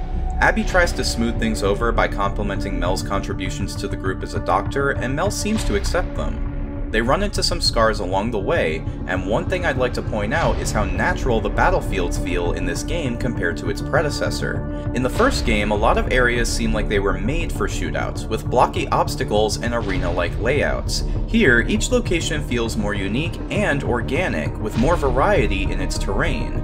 Cars and trees scattered around, grass and leaves to hide in, and obstacles to crawl under all feel natural. Sure, there are objects placed around that are obviously meant to be used as cover, but they're much more rare and less blocky, with character animations even compensating by adjusting the height of a character's squatting animation when behind shorter cover. It's a really cool way to make the game even more immersive while also challenging players to see each new environment as a brand new challenge to overcome. After the scars are taken care of, the gang gets surrounded by another group at a gas station. After a quick shootout, the wolves come riding in to save the day. With that, the three soldiers and their dog get a ride over to the hospital, and they drop off an injured Mel before heading to Isaac. Abby says that Mel shouldn't be out in the field right now, clearly showing that she cares for her safety even if the two are at odds. At the base, Abby walks around and seems to be really popular with pretty much everyone, including some of Ellie's later victims. She goes into a medical tent and sees a massive room full of dead bodies. At first, I thought this would be where the game did its cliché lesson on how many people Ellie's killed and how she's just as bad as Abby, but no. Instead, most of these bodies are from the war against the Scars. I find it really sobering to think about how Abby has no clue that Ellie's coming after her. None of the Scars even mention intruders outside of Tommy's sniping escapades later on. Compared to the raging war, Ellie's revenge tirade doesn't even register, which is scary to think about. How often do we hear about large numbers of people dying in the news without any metric for the effect that it has? If I were to say that 3 people died in a house fire today, and another 2 that were hospitalized died tomorrow, that would feel really significant, almost personal. But if I were to say that 40,000 people died in a war this month, how much would a difference of 1,000 or 2,000 more make on your reaction to that news? My guess is it wouldn't change much, despite every single person in that 1,000 to 2,000 having just as much of a life as you or me. I'll be the first to admit that maybe I'm looking a bit too much into it, but for me, this moment really showcases how relative we as a people see the value of a single human life. In the tent, Nora points out one of the dead bodies being that of a man named Danny who was on patrol with Owen before coming back alone with a bullet wound. Apparently, he spoke to Isaac before dying, and that's what he wants to see Abby about. Inside, we finally get to meet the mysterious Isaac, a brutal introduction where he's torturing a naked man like it's a casual chore before leading Abby and Manny to his office. He reveals that Danny told him that Owen shot him in order to protect a Scar. Abby refuses to believe this and requests permission to go after him, but Isaac refuses, explaining his plan to attack the island that houses the Scars during an incoming storm in order to wipe them out for good and end the war, while saying that he needs Abby to be a leader in the assault. Once he leaves, Abby immediately decides to go after Owen. Cut to 3 years earlier. Abby and Owen are having a cute date on an abandoned Ferris wheel where Abby once again explains her fear of heights before diving into the water after him when he doesn't resurface. I love how her fear is emphasized by a reverse dolly zoom effect whenever the player looks over the edge of a ledge, both in this cutscene and in the gameplay going forward. It's just another super interesting idea that adds to the player's association with Abby. She follows Owen to the inside of an aquarium. Their date continues and they discover an abandoned ship and eventually steal the keys from the dead owner. Through their dialogue, we can confirm that the Scars are a pseudo-religious cult-like group. They kiss in a beautiful underwater chamber, but Abby can't focus due to her obsession with finding Joel, wanting to go back to training. She leaves as Owen stays behind to contemplate what happened. From this, we can infer two things about Abby's obsession with revenge. First, it's likely what drove her and Owen apart since she couldn't focus on romance. It's possible this was just with Owen since he knew her father, but at the very least it's a clear wedge between the two. Second, that her skills as a soldier are likely fueled by her obsession. Two interesting character traits that go to show how much of a negative impact this mission has had on her life. Back in the present, Manny sees Abby off and wishes her luck in finding Owen. From there, we have a few minor encounters likely to give players a chance to experiment with Abby's arsenal and decide on a preferred playstyle before finding a shotgun in a china shop, which is really fun to destroy. Then there's a Scar encounter with a new type of enemy, snipers. They're pretty rare, but when they're around, having these super dangerous adversaries scanning a massive chunk of the available space makes encounters really tense and engaging. Just like with the first game, it's these constant changes to encounters that continuously challenge the player to adapt their playstyle to the game. I've heard some complaints that this game and its predecessor are shallow, but that's simply not true. They're deep in a different way. While a game like Metal Gear Solid 5 gets its depth and variety from having a near endless number of possibilities for players to interact with the game and accomplish goals, The Last of Us achieves depth in its limitations. Constantly evolving enemy varieties, environmental layouts, and surprises, along with some story events causing changes to your arsenal, ensure that no two confrontations are the same, which is why I genuinely say that The Last of Us is equally proficient in both storytelling and gameplay. This can be seen in the next engagement at a destroyed building. The verticality here is unlike anything seen before in the series, forcing players to change how they approach enemies if they want to avoid being caught. The gameplay options available haven't changed, but the ways in which the player can utilize them have. I actually ran away from a fight here, and the game had the character I was fighting shout out to the others to not let me escape. It's amazing how much that added to the feeling of being pursued by a group of killers. However, once Abby gets away, she's tackled to the ground, and despite managing to bite off a chunk of her assailant's ear, which is just brutal in the best way, she's held down and knocked out. Flashback 4 months. Abby arrives at the aquarium and Owen hesitantly lets her in. He's clearly been busy renovating, with the entire building brought back to life with lighting, decorations, and games. It tells us a lot about Owen's personality that he'd go through all of this effort just to have a sanctuary away from the wolves, possibly even foreshadowing his need to escape.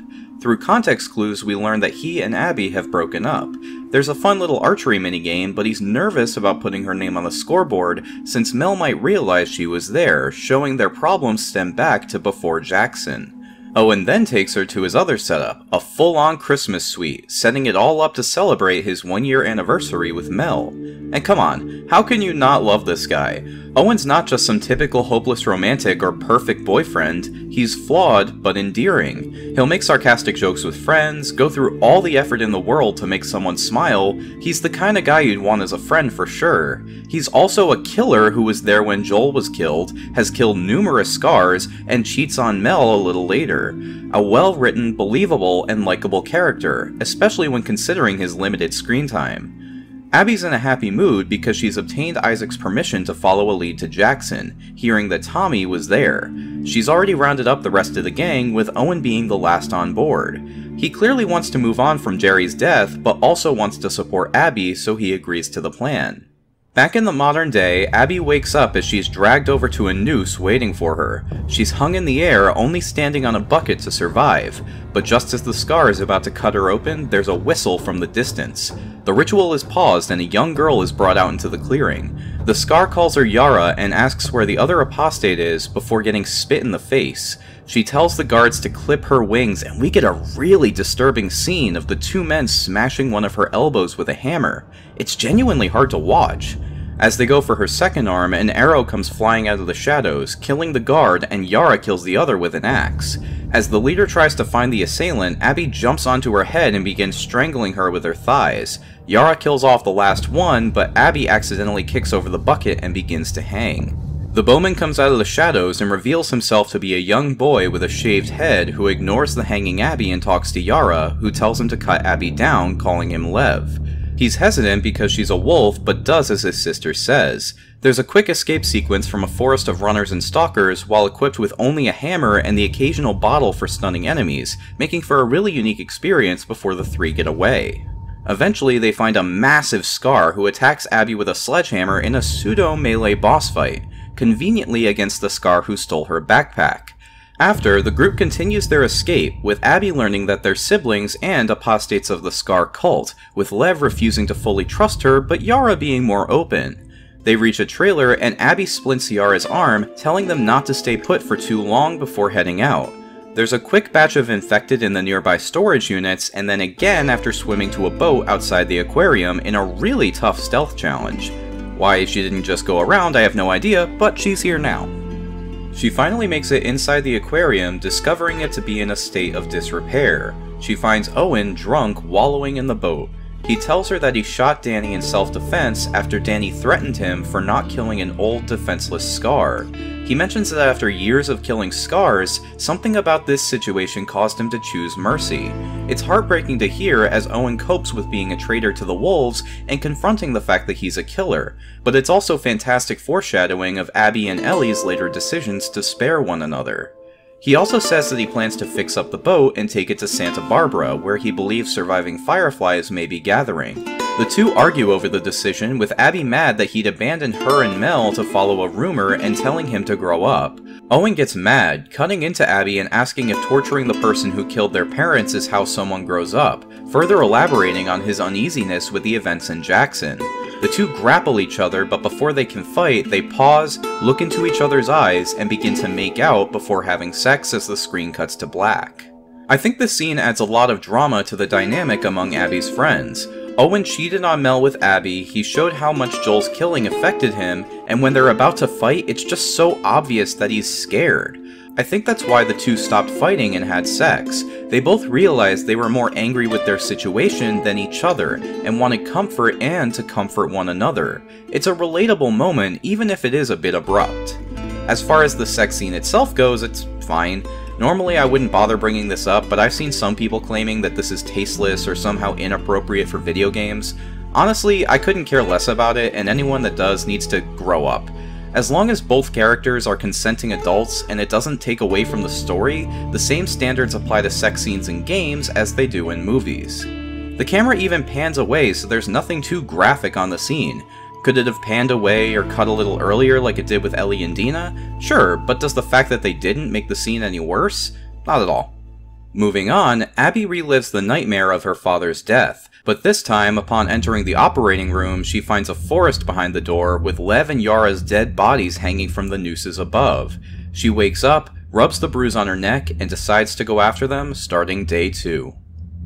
Abby reaches the shipping facility, but discovers it surrounded by Scars. She makes it inside the trailer, but Yara's in dire need of help, her arm bright red with infection.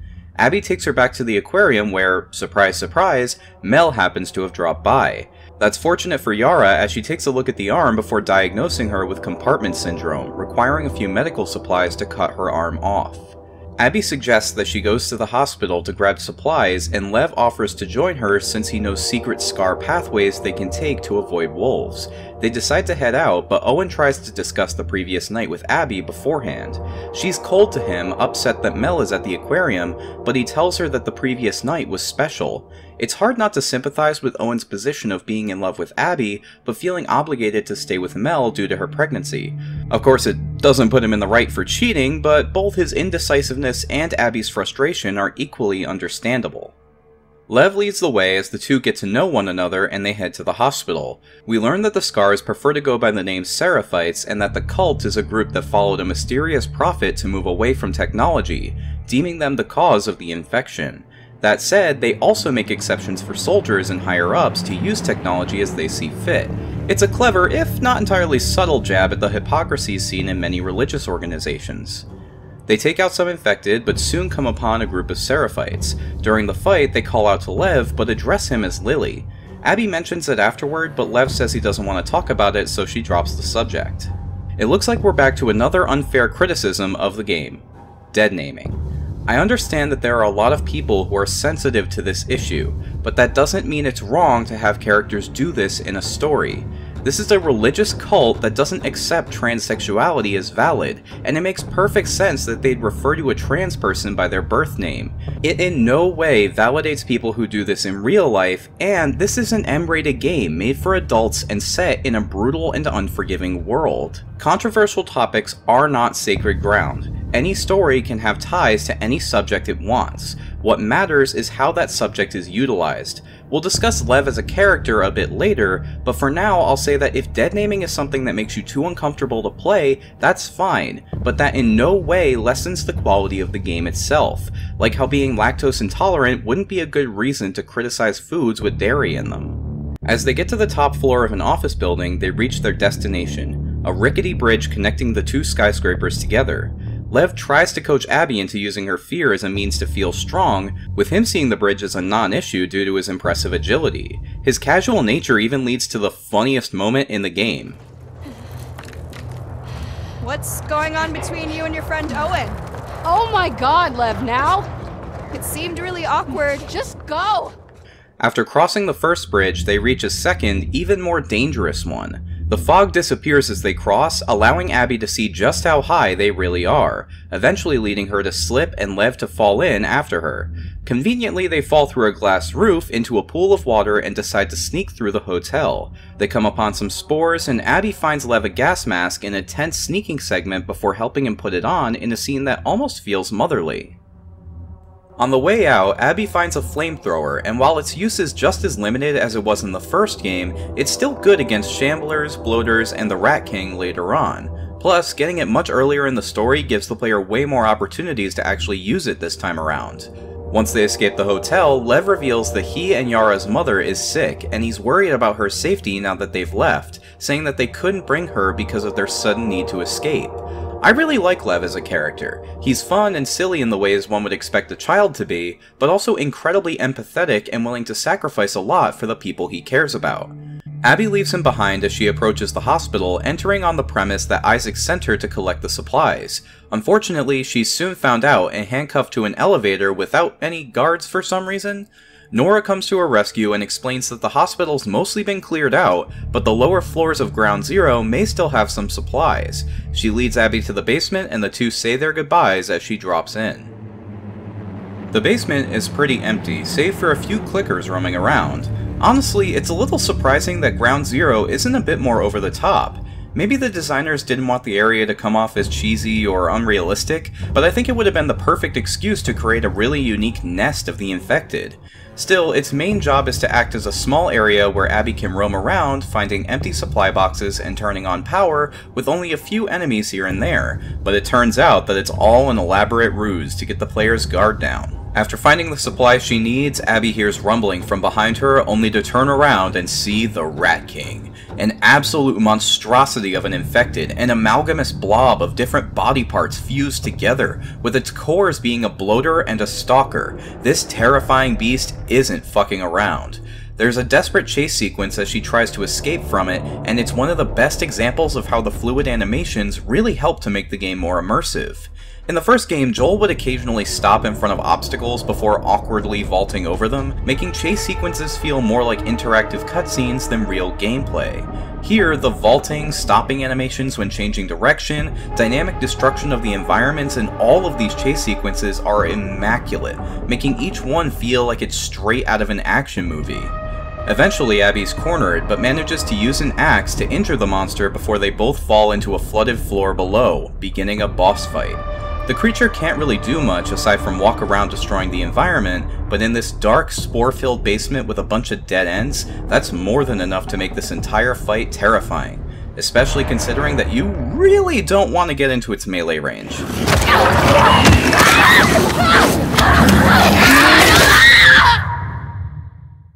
The key to victory is staying mobile, with the Rat King able to charge like a bloater and disperse spore clouds like a shambler, as well as make new pathways for itself by just forcing itself through walls.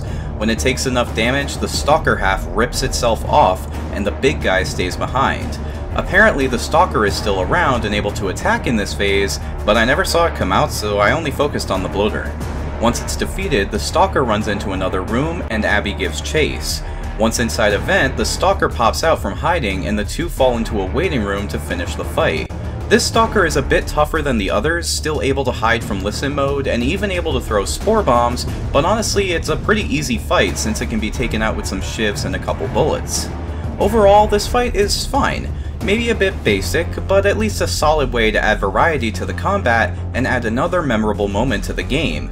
Plus, it does a great job of making the player feel like a character in a horror movie taking out the big bad. I think it might have been a bit better if the Stalker segment came between the first and second phases instead of at the end, making for a more desperate struggle to finish off the big beast and forcing the player to adjust their tactics twice. But for what it is, I think the Rat King fight is a lot of fun. Abby makes her way out of the hospital where Lev finds her, having been forced out of his hiding spot by the wolves looking for Abby. The two make their way back to the aquarium, and as they wait outside the operating room, Lev bonds with Alice the dog. Owen lets him in to see Yara, and he and Abby get to talk. They just kinda discuss how their lives have been affected by the fireflies and wolves, and how they don't want the same to happen to Lev and Yara before Abby goes in, happy to see Yara doing well. That night, she has another dream of going through the halls of St. Mary's Hospital, but this time when she reaches the operating room, her father is alive, turning around and giving her a smile. Now, I'm sure I'm not going to blow any minds with this information, but Abby's dreams are clearly subconscious manifestations of her guilt. The one in the cabin is either guilt over supporting her father's decision to kill Ellie leading to his death, or her inability to avenge him. The dream recalling Joel's death making her feel like a monster, the one with Lev and Yara being a response to her abandoning them, and now she's at peace. She's forgiven herself for her failings and flaws, and can finally confront her father's death through acceptance of herself. Unfortunately, she wakes up the next morning to see Lev and Yara arguing. Mel explains that Lev wants to stay in Seattle to help their mother escape the Seraphites, but Yara wants to go with Owen to Santa Barbara. She then takes a massive turn out of left field and scolds Abby, calling her a piece of shit and saying she won't go to Santa Barbara unless Abby stays behind. In the scene, she says that it's Abby's sudden change of heart that makes her so suspicious, but it honestly just feels like an excuse. Between the Owen drama, Jackson, and her brutal reputation, it seems like Mel was just waiting for a time to tell Abby how she really felt. There's also the possibility that Owen told her about his cheating, but that's just speculation on my part. All in all, it's hard not to feel bad for Abby here. She talks to Yara and the two go to search for Lev since he's run away. They encounter Alice and there's a far too long scene where you play a game of fetch. Like, it's cute, but honestly, it's one of the worst examples of this game padding things out. It's never really a massive issue or affects the pacing in a significant way, but the game does have its moments of tedium. It's better than carrying ladders around, but a bit of the extra fat could have done with some trimming.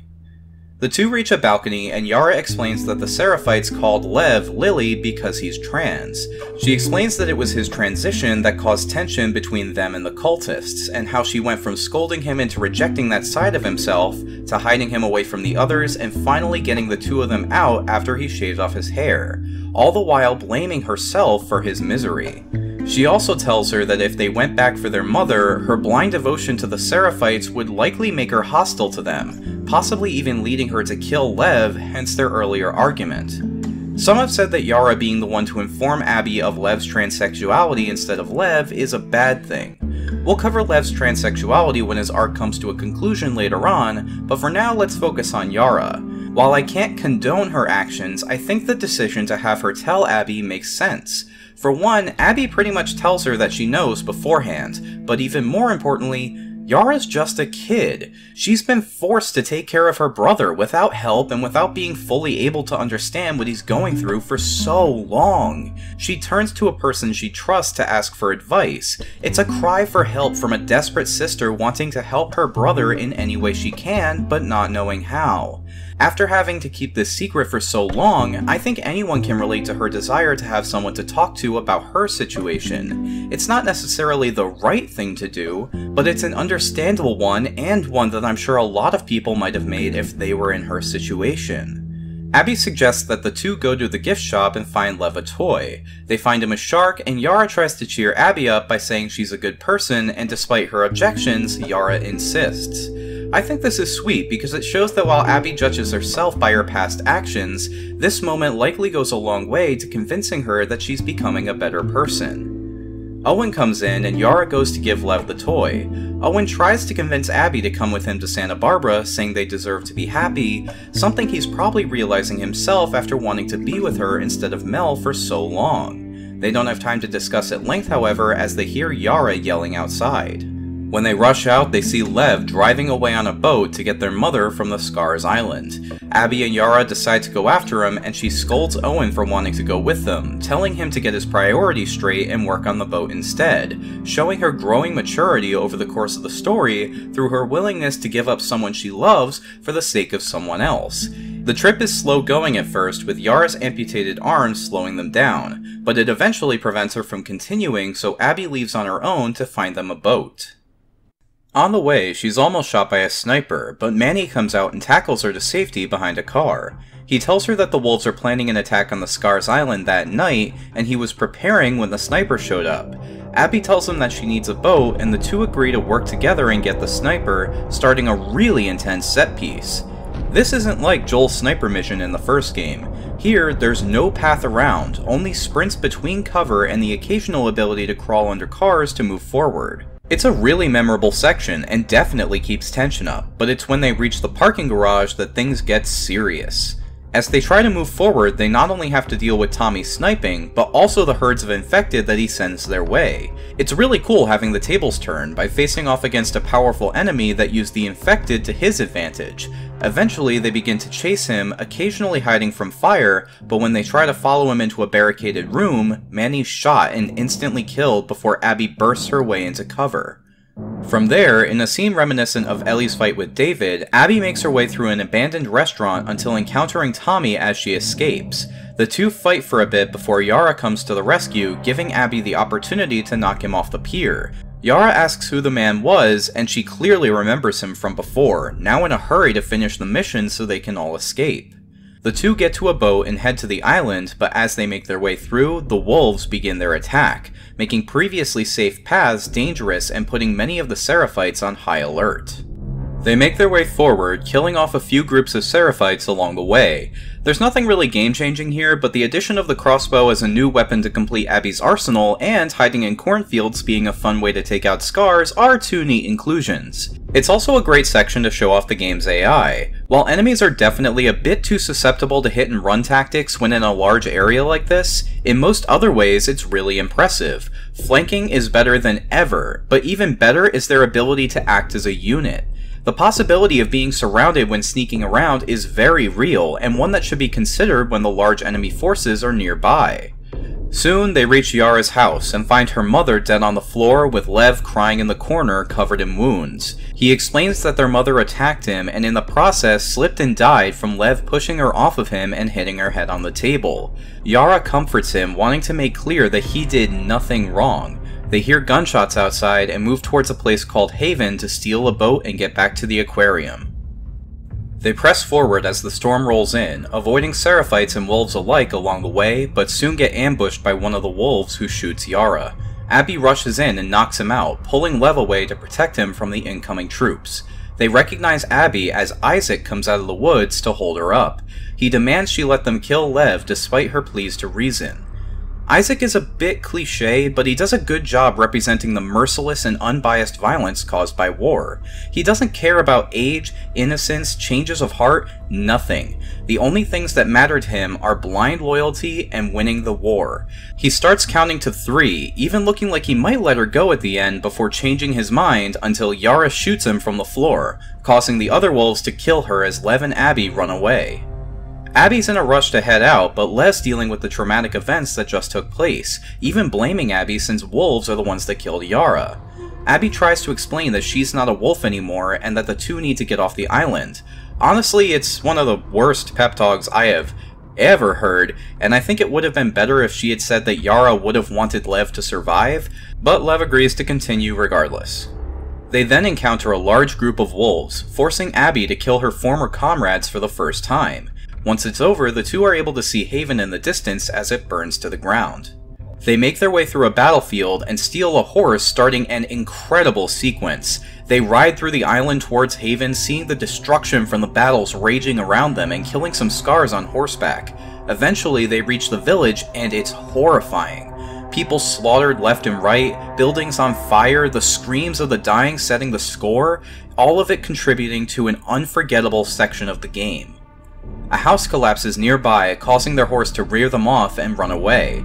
They're forced to continue on foot, killing more scars and wolves before going through a burning building, as Abby's separated from her backpack and is forced to fend off a massive man wielding a sledgehammer. This mini-boss fight is interesting in that it shows the best and worst aspects of the melee combat in the game. The fight is tense, gory, and extremely cinematic. The flow of combat is easy to follow, and it's a solid fight all around. At one point, Abby cuts his mouth open and his screams become more gargled and inhuman as a result, with the final cutscene being particularly brutal. On the other hand, it sort of feels like off-brand Dark Souls. The timing for dodging the man's attacks are ridiculously generous, like they are in the rest of the melee combat, pretty much lasting the entirety of his swings. The fight also goes on for a bit too long, with very little variety along the way. It's enjoyable for the most part, but I think it shows how much more potential the combat could have had with just a bit more fine-tuning. With the assailant dead, Abby and Lev reach a boat as bodies fall from the docks above. As Abby rows away, she gives the shivering Lev her jacket and the two make their way back to the aquarium. After touching shore, we all know what's coming. They enter the aquarium only to find Alice's dead body before making their way into the main hall where they discover the bodies of Owen and Mel. Abby breaks down, but as she cries, Lev discovers the map that Ellie left behind. I've heard some say that this is a plot hole, or a writing convenience to get Abby to the theater in that it doesn't make sense for a skilled survivor like Ellie to leave behind something so important, and that's not a fair argument. At that moment in the story, Ellie was dealing with massive shock and having a breakdown of her own. She wasn't thinking straight and being rushed out of the aquarium by Tommy and Jesse, so it makes perfect sense for her character. I genuinely don't understand how people could say this is a legitimate criticism. And hell, I'm sure a lot of viewers think that I've been too soft on this game so far, so let me just point something out.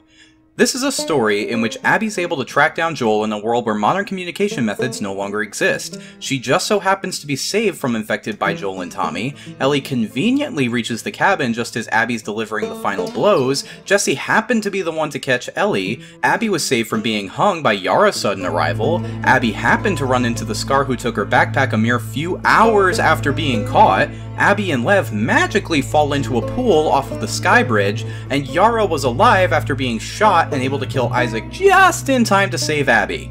You have all of these options to pick from, and you think Ellie leaving a map behind after having a panic attack is a plot convenience? Seriously? I also want to make it clear that plot conveniences and Deus Ex Machina aren't necessarily negatives in a story if they make sense. Even then, if the circumstances caused by these writing tricks lead to an even better story as a result, then it's fine to include them. It just boggles my mind that this is one of the most prominent criticisms of the writing in this game, when it makes perfect sense. Abby and Lev make their way to the theater, sneaking in through the side. She holds up Tommy in the lobby, and we see the events at the end of Ellie's story from Abby's perspective.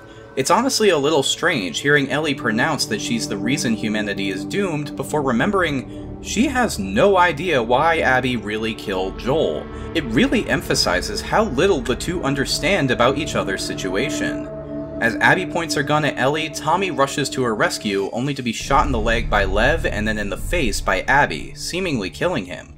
One thing that's interesting to note is that before Tommy attacked, Abby's finger wasn't on the trigger, meaning she might have been more willing to discuss, but now we have to have a boss fight, and it's easily the worst part of the game.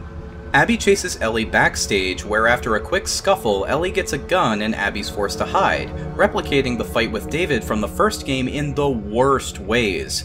I'll tell you what, if you still hate Abby at this point, then this fight was made for you. Fucking die!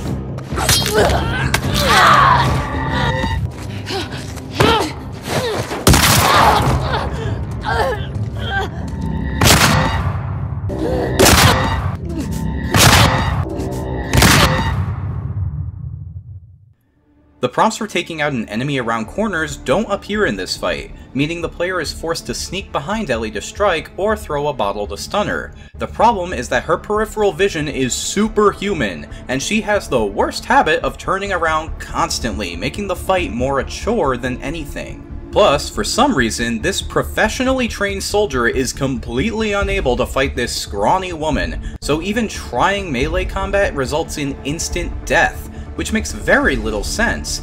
At the very least, when they fall through the floor and Ellie starts using her shotgun, it's more believable that she could take Abby in a fight. There are some interesting ideas at play here, like the chains making noise that gives away your location, but I see no reason for this fight to exist, especially since this all could have been resolved in the same way with a few QuickTime events during a cutscene, especially since I think the ending works perfectly.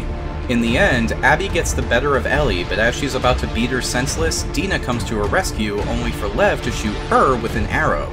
Ellie begs Abby to spare Dina, telling her she's pregnant, and it doesn't work. But just before Abby slits Dina's throat, Lev convinces her to stop. She does, threatening Ellie one last time before she and Lev walk away. This scene wraps up both Lev and Abby's character arcs wonderfully. I've seen a lot of articles written about Lev as a character, and I want to discuss what I've heard. I'll preface this by saying that I am a straight, cis man, and I understand that my perspective is limited, but the purpose of this video is to critique the game, and Lev's inclusion is a significant part of the experience. Some have said that Lev's purpose in this game is to simply be a pawn used to convey the trans experience through a straight gaze, particularly by traumatizing him from start to finish, and I consider that extremely reductionist. Of course, I could go on a tirade about how nitpicking representation is a fantastic way to ensure that fewer developers go out of their way to make their games more diverse in the future, but that's a topic for another day. As far as this game goes, Lev is a stellar character who has a complete arc, and while his story is centered around his experience as a trans boy in a religious cult, that's not his entire personality, as I described earlier. Lev's inclusion in this game isn't just for brownie points. If the central theme is the destructive power of hatred and revenge, then Lev's story reflects the damage caused by bigotry. He's always seen the cycles of hatred from the inside looking out, whether it be the Seraphites in the Wolves' War, or that which he received from the cult and his mother. With Abby, he gets his first opportunity to see the cycle from the outside looking in, and he tries to break it. Lev's defining character trait is his unwillingness to give up on others. He trusted his sister more than the Seraphites, but still stayed true to their teachings. He went back to the island for his mom, wanting to believe that she could still change, and even after being attacked, he felt guilty for her death. Even the name Lev translates to mean heart. Here, despite all of the horrible things he's gone through, and possibly because he knows the power of hatred and violence better than anyone else in the game, Lev convinces Abby to stop. If the Firefly's motto is, when you're lost in the darkness, look for the light, then in Abby's story, Lev is the light, and if I were trans, I'd be proud to have such an amazing character representing me. Plus, while he is traumatized throughout the story, he's also one of the only characters to come out of it better off than when it started. Abby's story also reaches its end here with her rejection of the cycle of violence, showing her growth as a person. However, this ties in heavily with Ellie's story, so we'll return to this at the end. The game cuts to some time later where we see Ellie inside a house on a farm. She and Dina are raising their child, JJ. They seem to have a happy life, the one frequently discussed while in Seattle. We see them perform their daily chores, get a chance to explore the farm, and take in the beautiful scenery, and it appears that the game is wrapping up. Sadly, as Ellie herds the animals back into the barn, she experiences multiple PTSD flashbacks, once when she knocks over some tools, and again when the wind slams the barn door shut. She runs down some stairs in a hallway with Joel screams on the other side of a door, but she's unable to open it, as Dina rushes in to snap her out of it. Later on, Ellie returns from hunting to find Tommy inside. He apparently survived his injuries, but now has a limp and a damaged eye. He explains that he and Maria are having difficulties, likely due to him continuing to search for Abby, as we soon learn that he's managed to track down her general location in Santa Barbara using his contacts. Ellie tells him that she won't go after her, leading him to scold her and play to her guilt before leaving. Ellie wakes up in the middle of the night, and from her journal entries we see that her PTSD has gotten worse over time, and she can't let Jackson go. She begins to play the guitar before transitioning to a flashback. We see the scene described throughout the story that took place the night before Joel's death. Ellie and Jesse discuss patrols and Dina before Dina comes over to take Ellie to dance. The two flirt for a bit before sharing a kiss, causing Seth to accost them, eventually calling them dykes. It's genuinely hard to watch and easily shows why Ellie wasn't willing to forgive him the next day. Before she can fight back, Joel comes in and shoves him, prompting Maria to get between the two before she and Tommy take him out of the barn. Ellie then admonishes Joel for thinking he has any right to be involved in her life before he leaves. The scene flashes back to the present where Ellie's packing up as Dina comes downstairs. There's a heart-wrenching scene in which she begs Ellie to stay, even saying she won't wait anymore, but Ellie's already made up her mind and leaves. I've seen some people say that this isn't consistent with Ellie's character or that it doesn't make sense, and I think I know why. This is a choice that most people disagree with. Seeing Ellie happy on the farm with Dina and JJ, it's difficult to understand why she'd give all that up to hunt down Abby. But just because you disagree with the choices a character makes, doesn't mean it's the wrong choice for that character. Ellie can't eat or sleep properly. She's obsessed and constantly burdened by overwhelming guilt for not being able to save Joel, even to the point of having episodes while holding JJ. Leaving to stop Abby is a selfish decision, but it's also one she makes for the sake of being able to put the past behind her and live a happy life with her new family. It doesn't mean she made the right choice, but her decision is perfectly understandable. From there, the game cuts to Abby and Lev making their way through a Santa Barbara neighborhood. They seem to have bonded and formed a sibling-like relationship as seen from their banter as they clear various houses of clickers.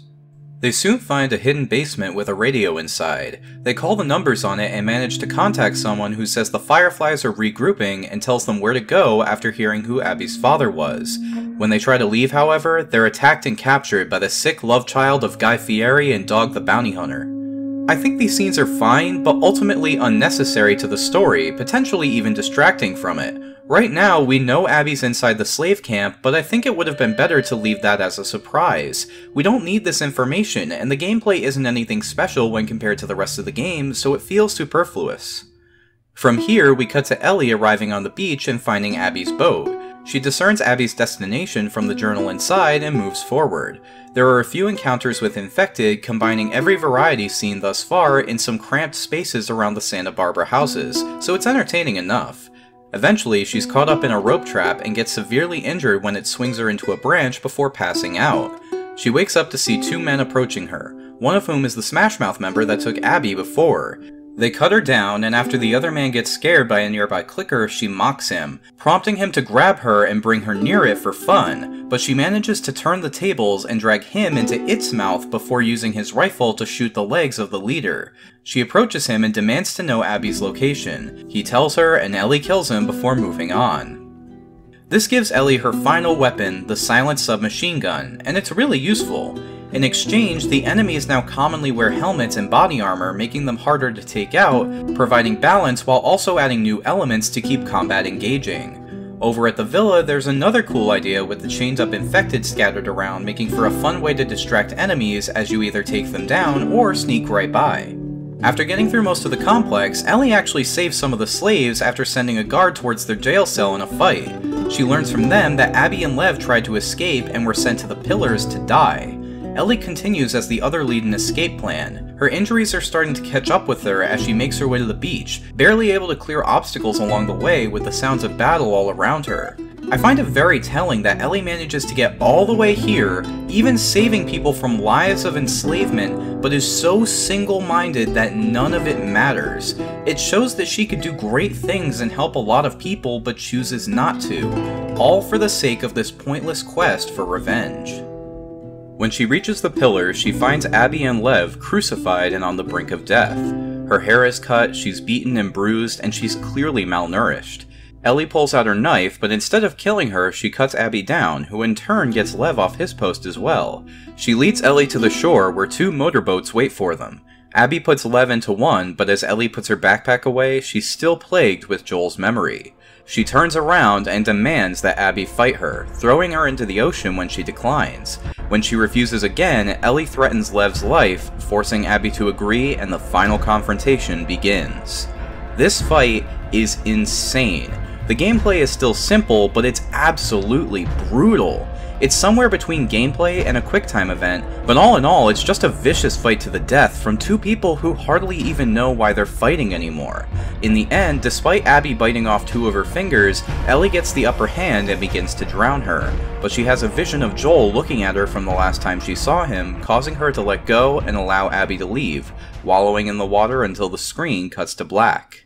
Ellie then arrives back at the farmhouse with her severed fingers in frame. She walks up to the house and we get the gut punch of seeing her walk into the completely empty building. Every single room has been wiped clean with one exception: her room. She sits down and looks around before trying to play the guitar, but can't due to her lost fingers. The game cuts to its final flashback, the last conversation between Joel and Ellie. I could summarize it for you, but I think it's better if I just show you. Dina. Is she your girlfriend? No. No, that was just one kiss. It doesn't mean anything. I don't know why she did that. But you do like her.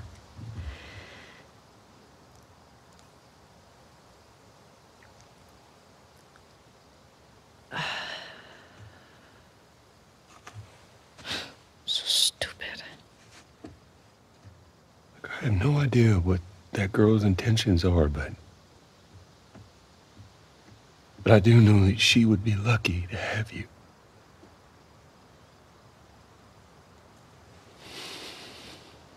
You're such an asshole.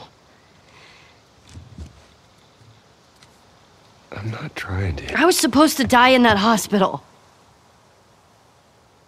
My life would have fucking mattered. But you took that from me.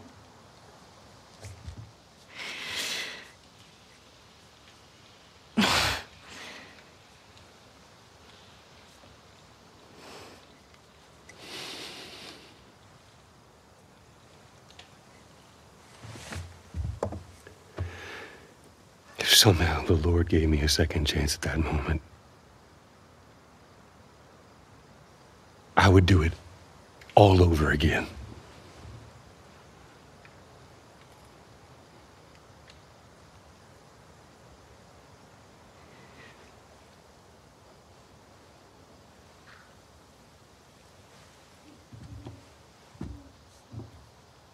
Yeah.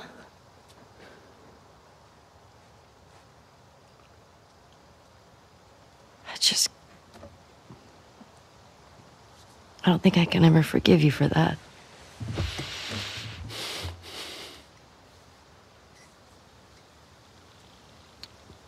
But I would like to try.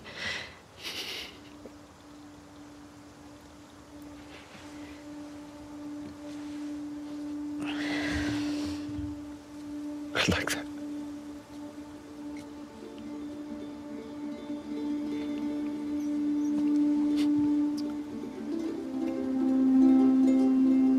Okay.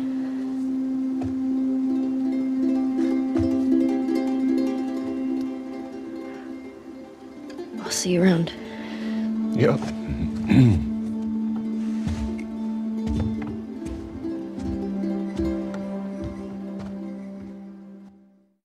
The game flashes forward to Ellie as she ponders for a moment before placing the guitar by a windowsill reminiscent of the title screen from the first game, and the camera pans to show her walking away as the credits roll. There are two camps I've seen in regards to criticizing this ending. First, there are the people who hate Abby to the point of still wanting to see Ellie drown her in the ocean, which is poor criticism because it assumes that not getting the ending you wanted means the story is bad. But the second camp has some legitimate points. Those who say the decision to spare Abby doesn't make sense for Ellie given what we know about her as a character, and that it was only shoehorned in to conclude the story with the cliched moral that revenge is bad. I think this argument makes a lot of sense on the surface, and anyone saying it's the reason they dislike the ending is perfectly valid in their interpretation of the events taking place. However, I see things differently and would like to explain. In order to understand why Ellie forgives Abby at the end of the story, we have to understand why she's hunting her down to begin with. Now, the obvious reason is that she wants to avenge Joel's death, and that's true, but why is she so determined to do so? Why is Ellie so driven in her desire for revenge that she's willing to endanger her friends and give up her happy family life to get it for the man who lied to her for years? The man she wanted out of her life? Why does it trigger such severe PTSD? It's because of guilt. Ellie never forgave Joel for what he did, and just when she was starting to, Abby took away her opportunity to do so. She stole her chance to make amends with Joel, and as a result, she focuses all of that self-hatred on Abby. Not just because of the lost time with Joel, but also because of her guilt over not forgiving him sooner, and in the end, it's about making that choice. You can't force someone into forgiveness, so when the option is taken away, so is the ability to forgive. When Ellie was going to leave the theater on day 3, she had to leave for Dina's sake. At the end of the theater fight, Abby won and she had no agency in the matter. Even leaving Abby hanging on the pillars wouldn't have satisfied Ellie's need for revenge because the slavers were the ones that put her there. Not only that, but the entire time she's been questioning herself, simultaneously feeling guilty over her inability to forgive Joel, while also unsure if killing all of these people to get revenge is the right thing to do. Ellie's flashback to the party in the barn was her remembering her inability to forgive Joel. In the final cutscene with the two, we see that she at least tried to reconcile with him, showing that before she could only focus on her guilt, while by the end, she was able to accept what happened and move on, symbolized by her laying down the guitar. So when she saw Abby at the pillars, she initially cut her down, believing she could finally let go of her need for revenge, but forces her to fight after having that last flashback of Joel, that final nagging voice saying she wasn't truly okay with letting Abby go. It wasn't until the very end that she could finally say she was completely in power and accepted her decision to relinquish her anger at Abby as well as her own personal guilt. That's also why she could kill so many people to get there and still make this decision now, because it had to be Abby. Abby was in a similar situation with Joel and Ellie. She encouraged her father to perform the surgery, meaning she likely felt some undue guilt over his death. She told Owen to stay behind with Mel as well, likely adding to that feeling. The difference is that she spared Ellie and Dina at the theater not because she needed the power to do so, but because Lev acts as a reminder of her transformation into a better person, despite he himself likely feeling more guilt than Abby at that point, since his decision to run away is what got Yara killed and ensured that he and Abby wouldn't be around to protect Owen and Mel. This also ties into the other argument that the story's message is cliched and ham-fisted, but I couldn't disagree more. In fact, I'd say this story's moral is so subtle that it actually went over a lot of people's heads. Why? Because the moral of the story isn't that revenge is bad, it's that violence and revenge create a cycle, one that can be started in an instant and broken at any time, but once started, you have to be willing to face the consequences. If the general question of the first game is how far one would go to protect the people they love, then the question posed by The Last of Us Part 2 is how far are you willing to go to satiate your own hatred? When is forgiveness no longer an option, and can that ever change? This is the lingering question throughout the entire story. We're not always aware of or willing to deal with the consequences of our actions, so the message of this game isn't that violence or hatred are bad, just that it's best to truly consider the repercussions of our actions beforehand and realize they may affect more than just ourselves. And much like with the question posed by the first game, this also has no concrete answer. Different people will respond differently, and part of what makes this game so great is that it may cause some to question their answer and consider the perspectives of others. And while there are plenty of moments showcasing the negatives of violence, there are just as many showing its potential for good as well. The slavers at the end of the story are proof enough of that. Plus, if Owen hadn't stopped the group from killing Ellie and Tommy at the beginning, they wouldn't have been killed by them later on. And Lev's compassion causing him to go back for his mother indirectly led to the deaths of others he cared about. Plus, even though Ellie spared Abby, in the end she still returned to an empty home. Dina's purpose this whole time has been to show how hatred can affect your relationships with the ones you love, and that it will inevitably lead to a point of no return. Once Ellie left the farmhouse, she had lost Dina for good, and her decision of whether or not to kill Abby had zero effect on that outcome. Hell, if she hadn't gone to Santa Barbara, Abby would have died anyway. So while the violence in this game is definitely portrayed in a lot of ways as wrong, it's also the sole reason Abby's alive in a weird way. In fact, I think the game would have been far more patronizing if Ellie had killed Abby before returning to the empty farmhouse, because then it would solidify that revenge is always bad and forgiveness is always good. Of course, there are a lot of ways to interpret this ending, but that's my take on it. After the credits roll, the title screen changes to show a beach where Abby and Lev landed near the Firefly base. It's an ambiguous but hopeful ending for the two. And while the multiplayer is gone, the player can still unlock concept art and some really cool cheats and extra visual modes to check out while going through New Game Plus. But that's all similar to the first game, and I think this video is long enough, so let's wrap things up. The Last of Us is a masterpiece and a gaming classic.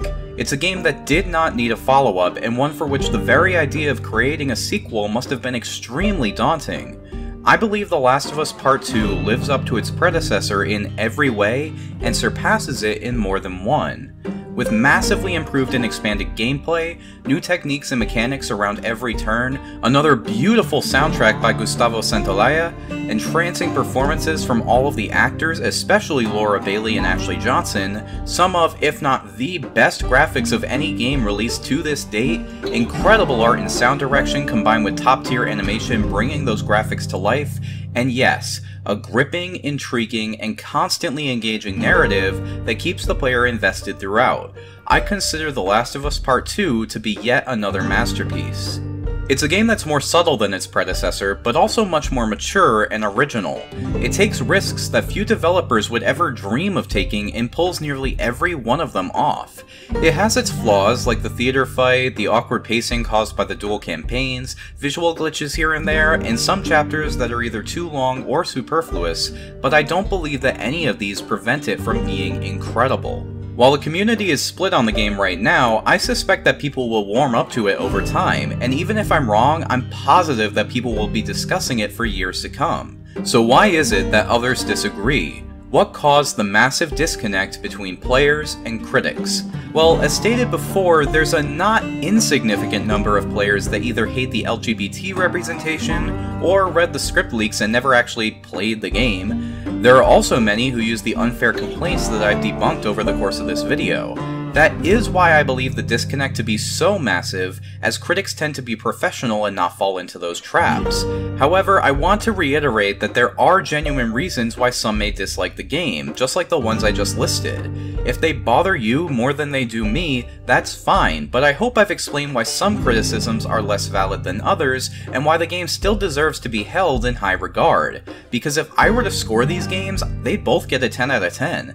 Not for being perfect, but for being two of the best examples of the kinds of experiences video games are capable of.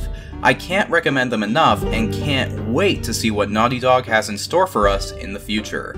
With that said, so ends my retrospective on The Last of Us series. If your opinion differs from mine, I'd really appreciate you sharing it in the comments down below.